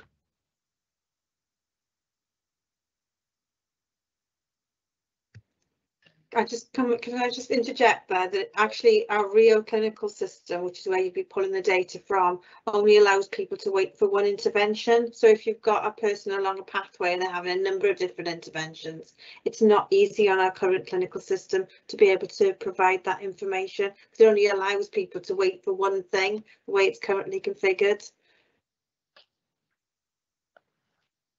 Okay, just to finish off on my waiting times table, I thought you might be interested to see the impact of COVID, and that is that if you look at the number of patients on the Shropshire waiting list in September 20, it was 126, and in June 21 it was 277, and broadly speaking the organisation was keeping on top of that.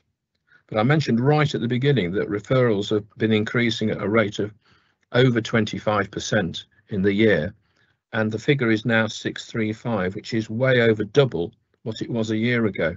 So there's been a massive escalation in referrals, which has in a way overwhelmed the service, and we're having to look in great detail at where the next investment needs to be. Yep, Roy and Ruth. Yeah, just a quick one, Miller, thank you. Are these interviews that are done or that people are waiting for, are they face to face or are they telephone or video? I'll let Anna answer that one. They can be a mix of all of those things, but we do listen to the family preference and obviously the acuity of the difficulty as well. So there will be some cases within there that mean that we do need to see that young person face to face. But it's very much a mix of all of those modes of delivery of the service. Thank you. Okay, Ruth. Thank you, Chair. Just on the waiting time table again, why are some people being seen in less than 4 weeks, 83? How are you prioritising that? You know, are those people currently waiting over 18 weeks? How is that waiting list going to be addressed? Right, as I said before, this waiting list is a combination of both urgent and routine cases. The urgents will always take clinical priority, which is why patients who have been on the waiting list for 0 to 4 and 5 to 8 weeks are likely to be seen first, because they are the urgent cohort. After that, it should be that we pick off patients who have waited the longest, and that's the purpose of this table. This table has only been generated by myself in the last 4 weeks as a method of actually addressing the issue of long waiters.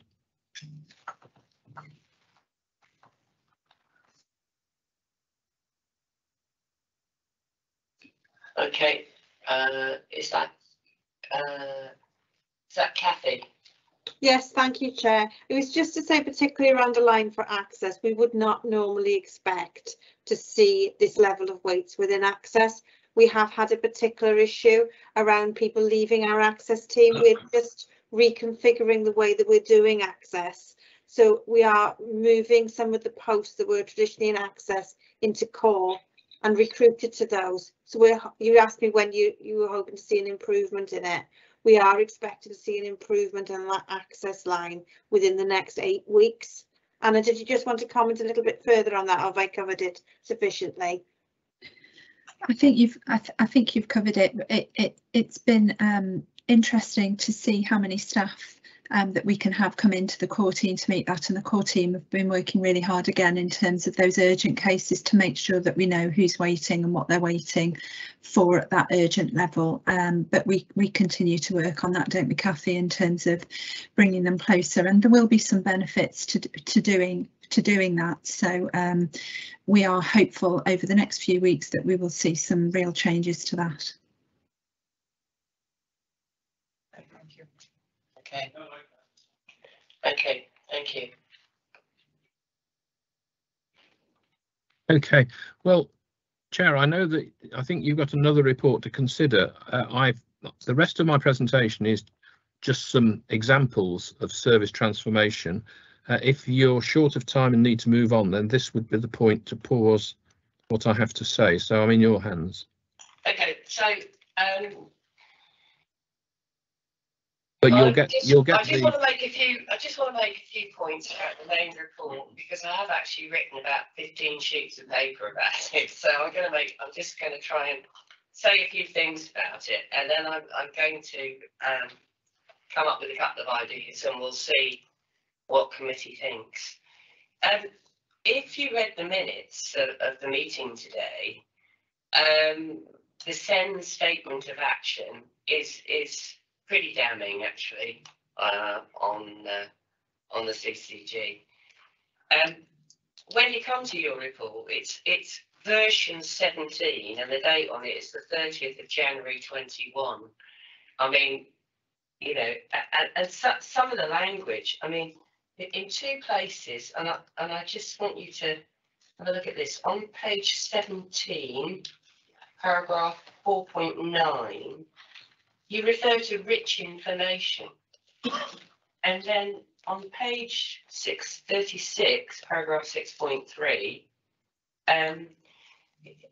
you say a high proportion of are care leavers, rich information.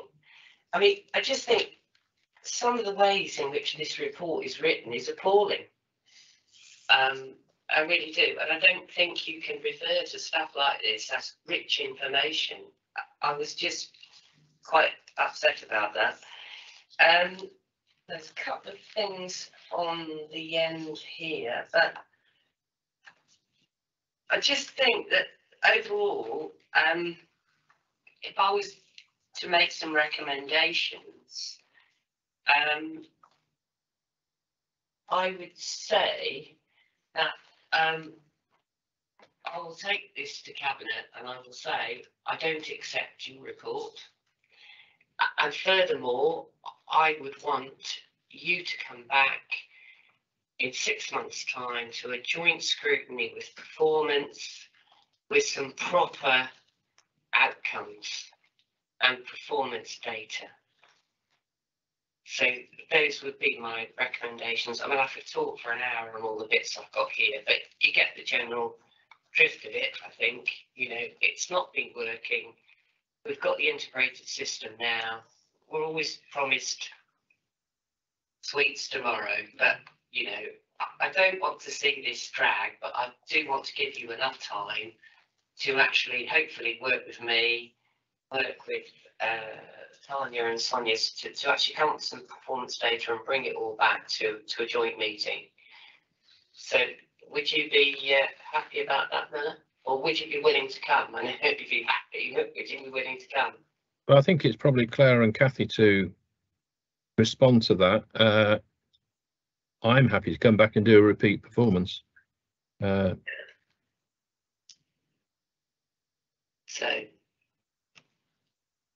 I mean, you're in charge of it all. So, you know, you've told us you're committed to doing all this performance stuff. So, sorry, who's got their hand up?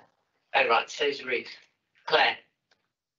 So, I would absolutely want to come back to scrutiny on a regular basis. I think for me, and a bit of the conversation that we had quite a few months ago now about some of the SEND work is, I mean, we've struggled.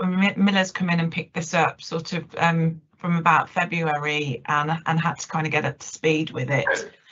And I think going into a new organisation is helpful because we've been working in partnership and in collaboration to a degree, and I think really now it's going to be incumbent on all of us to continue that work because actually it affects our children and young people, as you rightly suggest.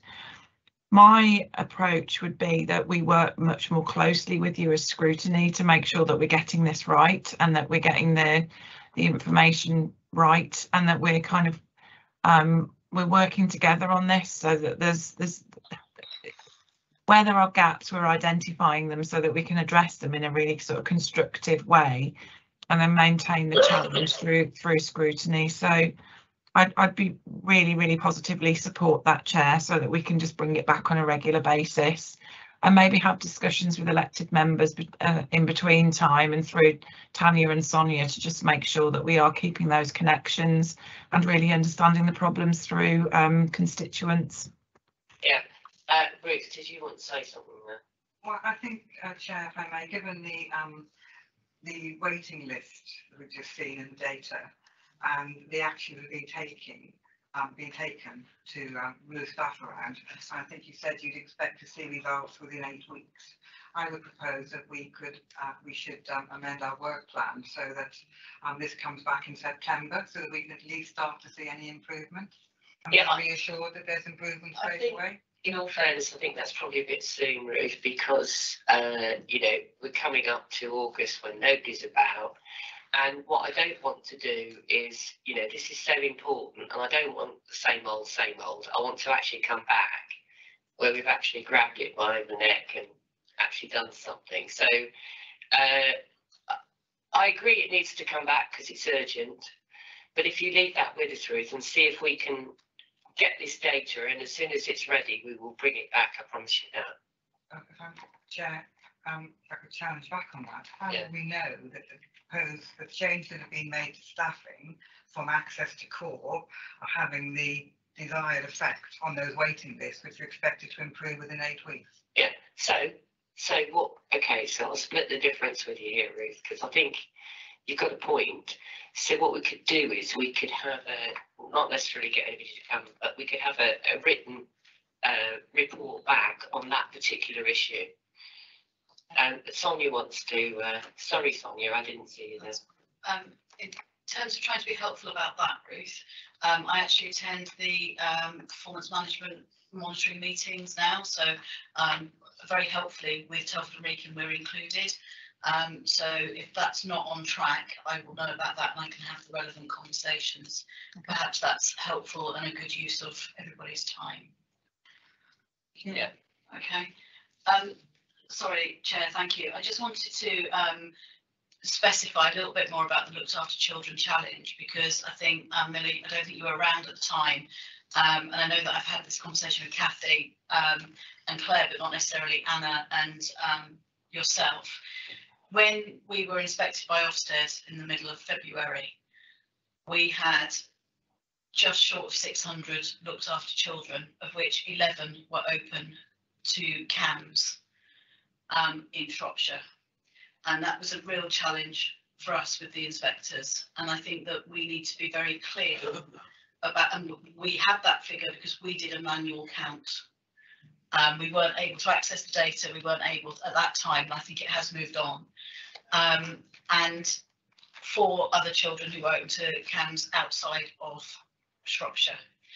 So from our perspective, it was a real area of challenge to us about what we were doing about that. And so I think it would be helpful if part of what we do and those conversations that we have, and Anna, obviously one of our actions is to look at those young children that are in, you know, younger children that are in residential, but it's how do we have that sort of scrutiny eye on Shropshire looked after children, because 11 out of what is now 622, and I don't think it's that much higher now, and most of those were the autism and learning disability pathway. So in terms of mental health, as in, you know, actual kind of intervention, I think there were 2 at the time. So that's why it was such a significant issue for us during that inspection. So I think we ought to give some considerations to how together we have eyes on that level of progress as well. And then the second question the inspectors then asked us was, well, what's the outcome of your space for conversation, which obviously is the looked after children's workers. And we've had no referrals into BU through the space for conversation in the last 12 months. So you can see why, from their perspective, it was an area of challenge to us. And the challenge was to ourselves around, well, what are you doing about that? So I think perhaps we can scope in some time to think about how together we can work on that as well. And I think that's a critical area that needs to come back. I would also ask that the best person with the most information on this topic is asked to be a member of the Looked After Children's sub-working group that I described before. and then we can address these issues. Yeah, I don't know. Yeah, are you happy with that? Kev, you just I'm perhaps linking with Tanya on that. Oh.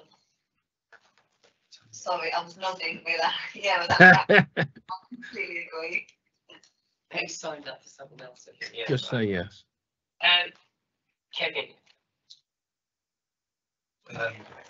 Again, I wasn't going to ask the question, but because the reception my drop-in one got, I think I should, because once again it's anecdotal, but it is about waiting lists, and I can't get my head around the sort of anecdotal evidence I have of parents having to wait for help.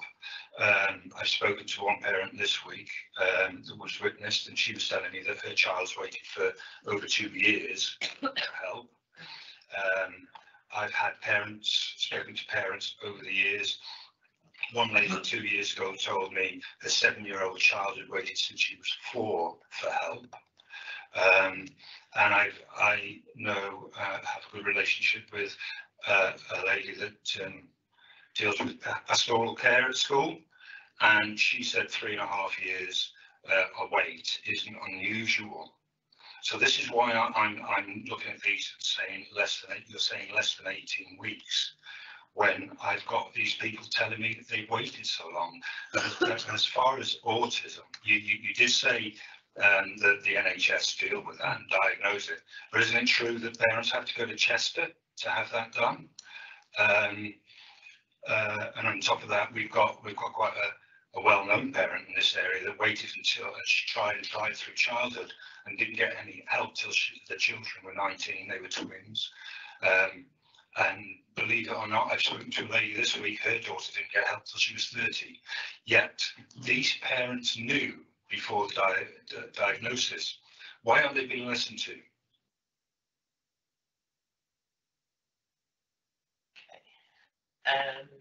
Kate. Just one really quick point, and thank you. I am a visitor to this committee, but I just wonder whether the committee might consider putting as a priority measuring outcomes in, are people doing better once they come into service and have had contact? Because I think it must be very difficult to commission a service if we don't know whether after having contact people are doing better. And so there's millions of pounds being spent on this, so I think that might be a priority. Yeah, and actually that somebody mentioned that, didn't they? And then they said they didn't know. It's Kathy, wasn't it? She was also, she didn't know. When you asked her, I think it was about sort of feedback from where you have the meetings, when you help people with mental health. And there was some question about feedback. What information did you get from it? I don't think I answered that, Chair. I don't know who did. Somebody else was it. Chair, can I have an answer to my question? Oh, sorry, Kevin. I don't think there is an answer to your question. I think we've got to come up with it. But anyway, yeah. Is there a denial that children are waiting so long? I don't know. I don't know who's going to take that question. Could I respond to that, Chair? Yeah, of course you can. From a commissioning perspective, it's really difficult to answer on individual cases, but we recognise that we are letting children and parents down because of the demand both prior to the pandemic and just the increase in demand, and that actually the lack of access to diagnosis for autism that's only kind of been put in place, certainly in my time across Shropshire, Telford and Wrekin, which is about 2.5 years only. So it hasn't been in place that long. And then add in the pandemic and the increasing demand for services, that, we recognise that we are failing, some parents and children. There's also another piece of work that we have to do about the thresholds that we use for people to access services at both that kind of lower level support and then when they need diagnosis. And we have constant conversations with the parent and carer groups across our system about what that needs to look like and how we improve that. So it's not an answer around those specific cases, but that is what we are trying to address. We are really trying to put children and young people at the heart of this now, really trying to get to grips with the impacts that this has on them and their families, and really trying to look at the services that we provide, the outcomes that we get out of that. And, you know, we have started to do that. There was a lot of work that was done before that got sort of swallowed up by the pandemic, but we really are now starting to kind of drive some of this forward in partnership with all our colleagues across the system and the work that Miller's doing. So I guess it's really to recognise that and absolutely state that our commitment is to work to make this better and to make sure that we're bringing additional investment and supporting workforce flows into our system to help deliver this. So it's a great place to be for our children and young people, no matter what their ability or their neurodiversity is. Okay, I'm very conscious of time now. Kathy, did you want to just say something? Just very quickly, that I completely acknowledge there's a long and difficult history around autism diagnosis in Shropshire, Telford and Wrekin. When the service transferred across to us, there were no staff associated with the autism diagnostic pathway. So as Claire mentioned, we only had the funding to recruit staff probably about 18 months, 2 years ago. Claire, I can't remember the exact date. So there is a history of people who waited for a very long time when there was no service there. So there is a very difficult history around this. So if you're talking about historic cases, I totally understand. You know, it's a horrible history, but I understand why those stories are there. But we can just give you the data that we've got now of the services set up, and that's what we're presenting today. Okay, so is everyone happy with the recommendation I made about? Yep, is everyone happy? I'd like to second that proposal, if that's what it was. Okay, I want everyone to be happy though with it. Is everyone's happy with that? And we'll get Ruth her I feel feedback. Quite strongly, Chair, that there need to be some really clear timescales on Yeah, this. yeah, I agree with you. I think that 18-week, more than 18-week wait, some analysis and breakdown of within those 18 weeks. I mean, over 18 weeks could be 52 weeks. Or, you know, Yeah, I agree. So I agree. And I think there's a lot of work to do. Yeah. But there must be some clear timescales. Yeah, I agree. So we will work on those timescales. We'll meet up and work on those timescales and have the joint scrutiny with some proper targets in there, I think. Hopefully, working together in an integrated system is going to hopefully bring improvements, but we've really got to be able to measure the outcomes and performance. So I'd like to thank you all for coming. Thank you for agreeing to work with me, and thank you for agreeing to work together as well. And hopefully together we can actually achieve something and get some outcomes and performance targets in place. Got anything else? Yeah.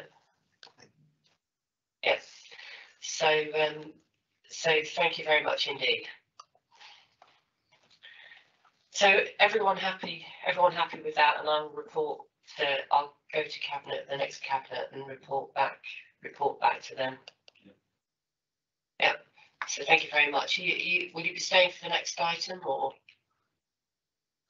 Can we be released, Chair? Thank you. Yes. Yeah, you've got more criticism in the next item as well. So okay. Or maybe I should stay then. Yeah. You're more than welcome if you like.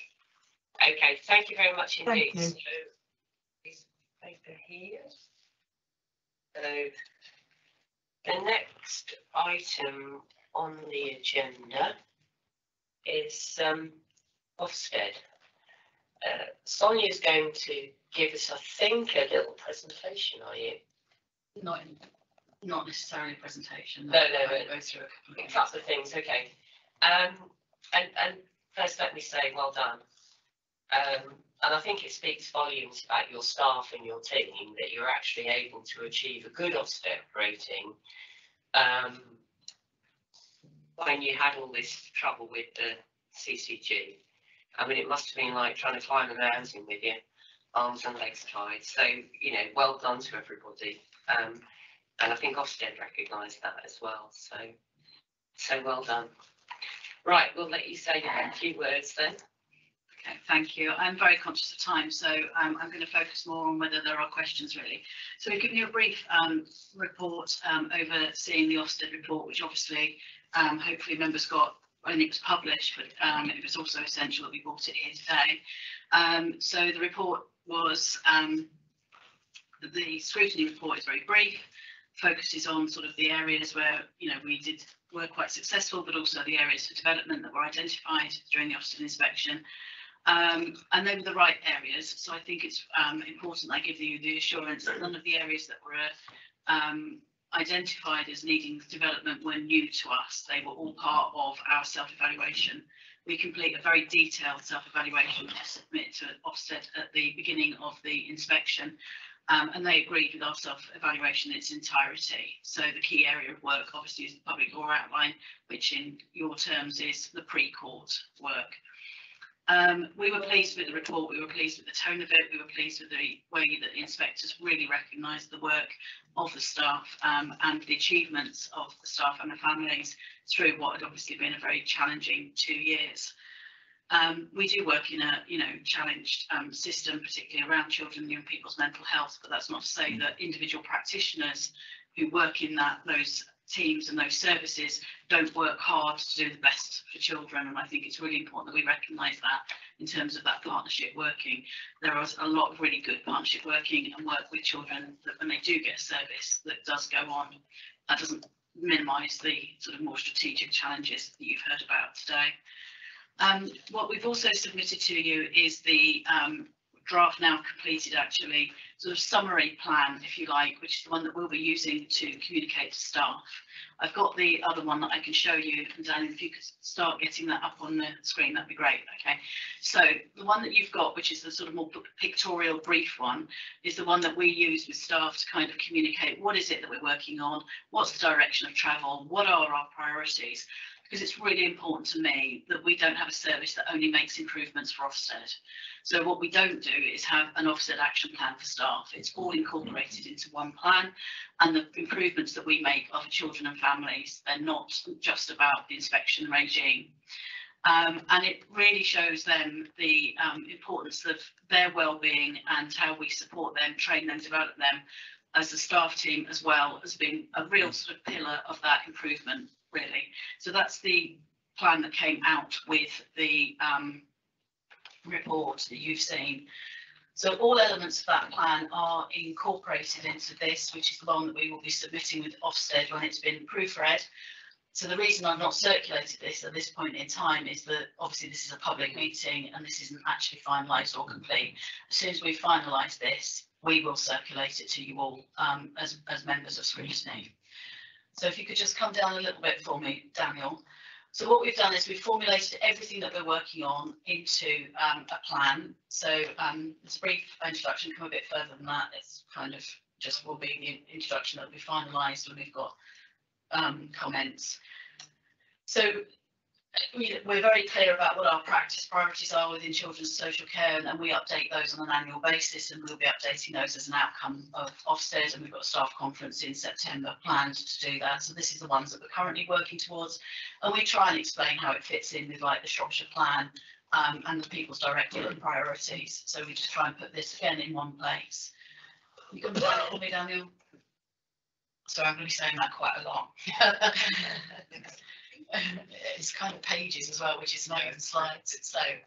So what we've tried to do is summarise it into you know, the areas of focus that were really particularly identified by Ofsted, and kind of explore those. And what you will see is as we go through this, we've already started this work. This was back in February, we had this outcome. We knew what the outcome was, we got on with it, we haven't waited around. So there's quite a lot of progress that is already green. At this point, I would say green to you, and it's not yet defined in here, is that it's in progress and on track as opposed to embedded, and I will add a blue to that RAG rating to say actually done and embedded, and we know is kind of business as usual. So the big area of focus with her is this pre-court work, what we call PLO, public law outline, and we've made significant progress in relation to that already. The two items that you've got there, which is the auditing, and so we're understanding what the challenge and the problem was more, and then the implementation of the what is known as the Essex model. Essex haters calling it the Essex model because they actually worked with 5 other local authorities on it, but it's become known nationally as the Essex model, so that's what we go with. And so we've made good progress in relation to that. Daniel, can you come down a bit for me? I'm not going to go through this item by item because obviously you will see, but I wanted you to get a sense of where we've made progress already. So we've completed the revision of the PLO pre-court processes in line with that model, and we've engaged staff in relation to the development and the rollout of that model. And we've kept that as amber because that's kind of in process. That rollout doesn't happen overnight. You have to kind of see that improvement over time. And we are working on sort of we've done the work around developing staff's learning and development and understanding, so training essentially of this PLO toolkit, and team managers have been skilled up in relation to them being able to work with the toolkit. It also requires us to work very closely with legal services, and legal services have really been very supportive of us in rolling this out. I'll come right the way down to say page 8. Daniel. So here we've got what you will see in the report is that our quality assurance is very strong and our audit framework is very strong. And we're due a performance scrutiny on the 13th of July, where we're going to talk a little bit more about that and how we use the data to inform our quality assurance and audit function and how we use that to inform service delivery. But Ofsted were very clear that was very robust, effective and impactful.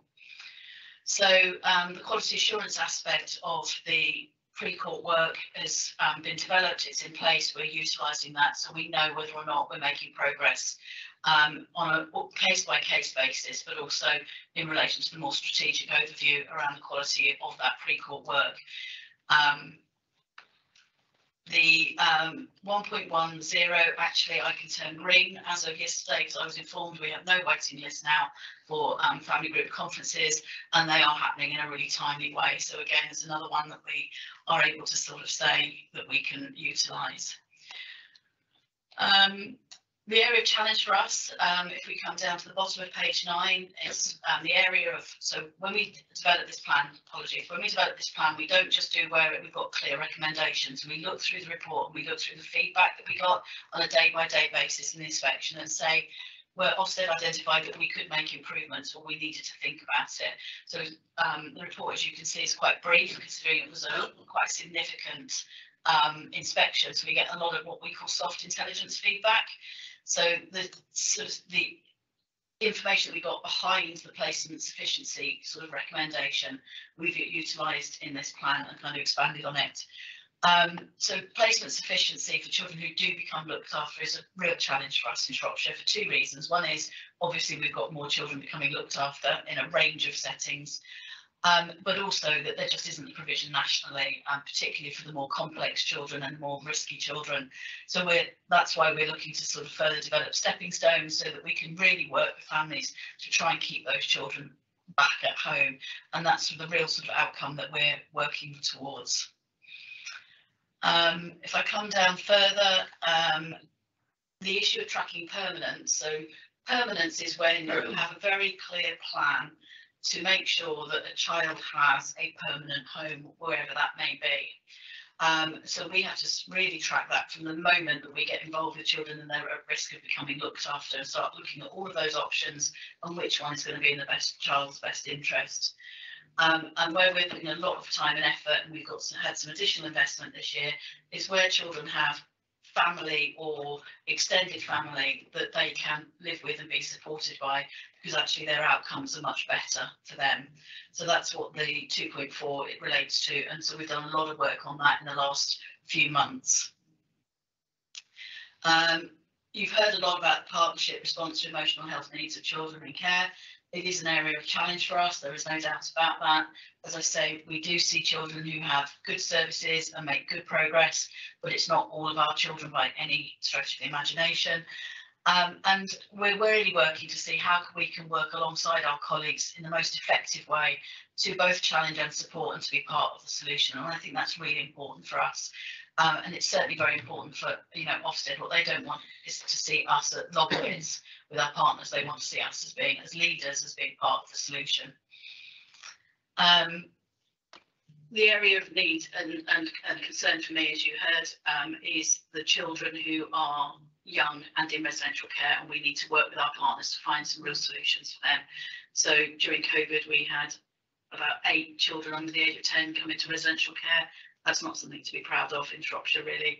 And it is a system issue, you know, there's no doubt about that, but it's greatly impacted on by how quickly those services that you've picked up on today are accessed. You know, if you've got a really challenging 8-year-old with very complex autism and they have to wait 6 months to be seen, that family, particularly during COVID, has used all their energy and ability to kind of cope up in that period of time, and they end up in residential care. So we do need to look for some of those alternative solutions. Coming down, obviously, the big area for us is staff wellness and recognising our staff's contribution. So we had a fantastic staff awards ceremony last month. Was it April, May? I've slept. And I'm very grateful Kirsty and Leslie attended along with Ed. And it was a really positive event, and staff were really recognised for the success of their work. They were nominated for awards by their colleagues, so there wasn't any sort of like management awards, etc. It was very much colleagues nominating colleagues for work they'd done that they'd admired and respected, and we had over 230 people present receiving awards.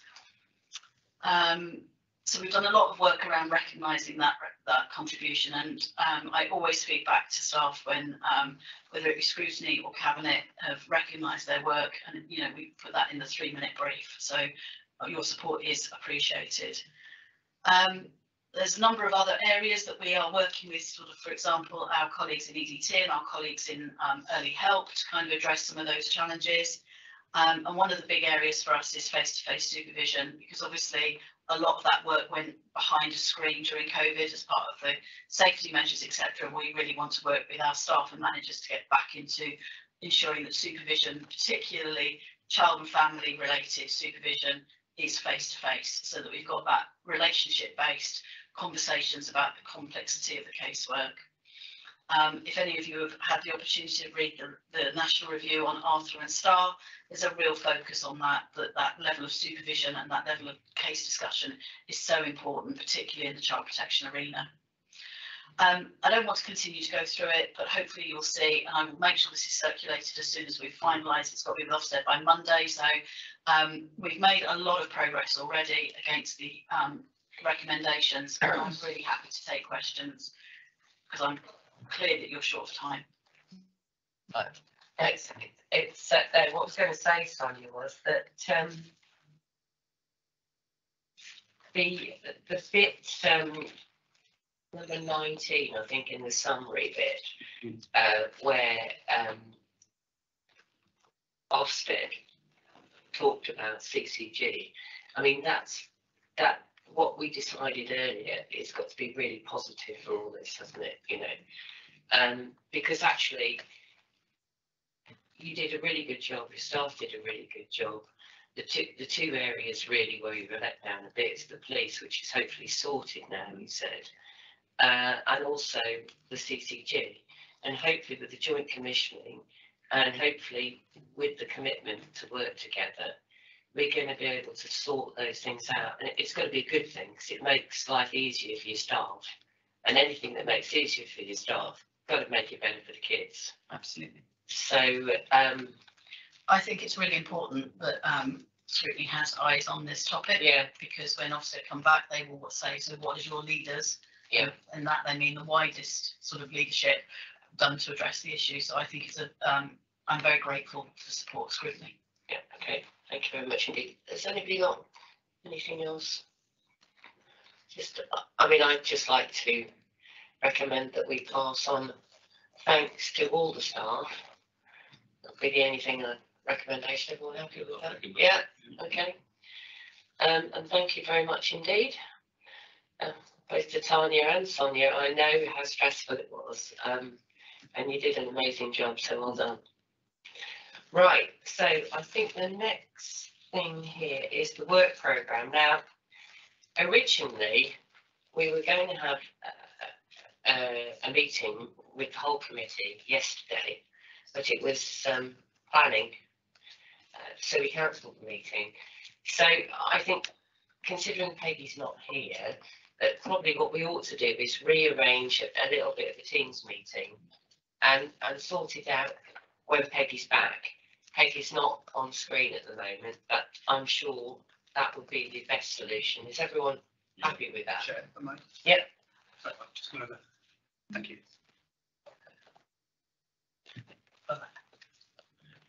Yeah, I mean, we've already totally agree with that. We've already started to make arrangements with that. Yeah. Our senior management team are very busy people, and trying to find a slot where we can all meet together is proving it's quite a challenge. So what I've done here is I've put in a holding work programme, which is available. Obviously it's only in draft form at the moment, but it looks very likely that we'll have to delay any planning meeting until August, which is obviously leaves very little time then to start preparing some of these items. Yeah. So I've written this for you as bringing in some of the priorities that you've raised with us, Chair, and the Chair has raised with us, and the Executive Director's teams. So what have you got down for Wednesday? What have you got for the next meeting Wednesday? I think when we met, I think the big priority I think the Chair really wanted to bring back was criminal exploitation, particularly in light of the large number of children that were becoming looked after. We looked at this about 2 years ago, and I think the Chair was very keen to get some sort of update in terms of how that's actually embedded. It was a very new system at the time that it came to scrutiny at the end. She sort of feels that it really ought to sort of come back for a review. Okay. Is everyone content with that? Yeah. Right, okay. Thank you very much. Oh, yes. I might get this one Daniel, I don't know. But it worries me that quite often we ask for task and finish groups and that sort of thing, and Daniel finds it very hard to fit these in. And on top of the sort of stuff he does anyway, he even talks faster, so you can say. But I find it hard to believe that a council this size can't employ somebody else to assist in the police, because if we're not having these task and finish groups, then things may go awry, you know, and they need to be scrutinised. And I think he's just got too much on. I think there is some help with the HOSC, isn't there? Really happy to announce actually that Tom Dodd has taken on joint health and health, which is fantastic. I mean, it's a big topic. It needs an officer to focus on it entirely. It's a huge. Freed up 75% of his time. So I'm absolutely delighted to get off the treadmill. I'm delighted to be off the treadmill, preparing for the next meeting, to actually have some time to sort of do some substantive work on a topic to bring to you. So hopefully, we'll see some changes going forward. Okay, right. Thank you very much indeed. All right then. Thank you. All right.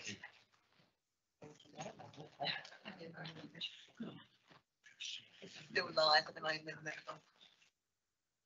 Oh, oh yeah, that's right. Can you tell us when it's off then?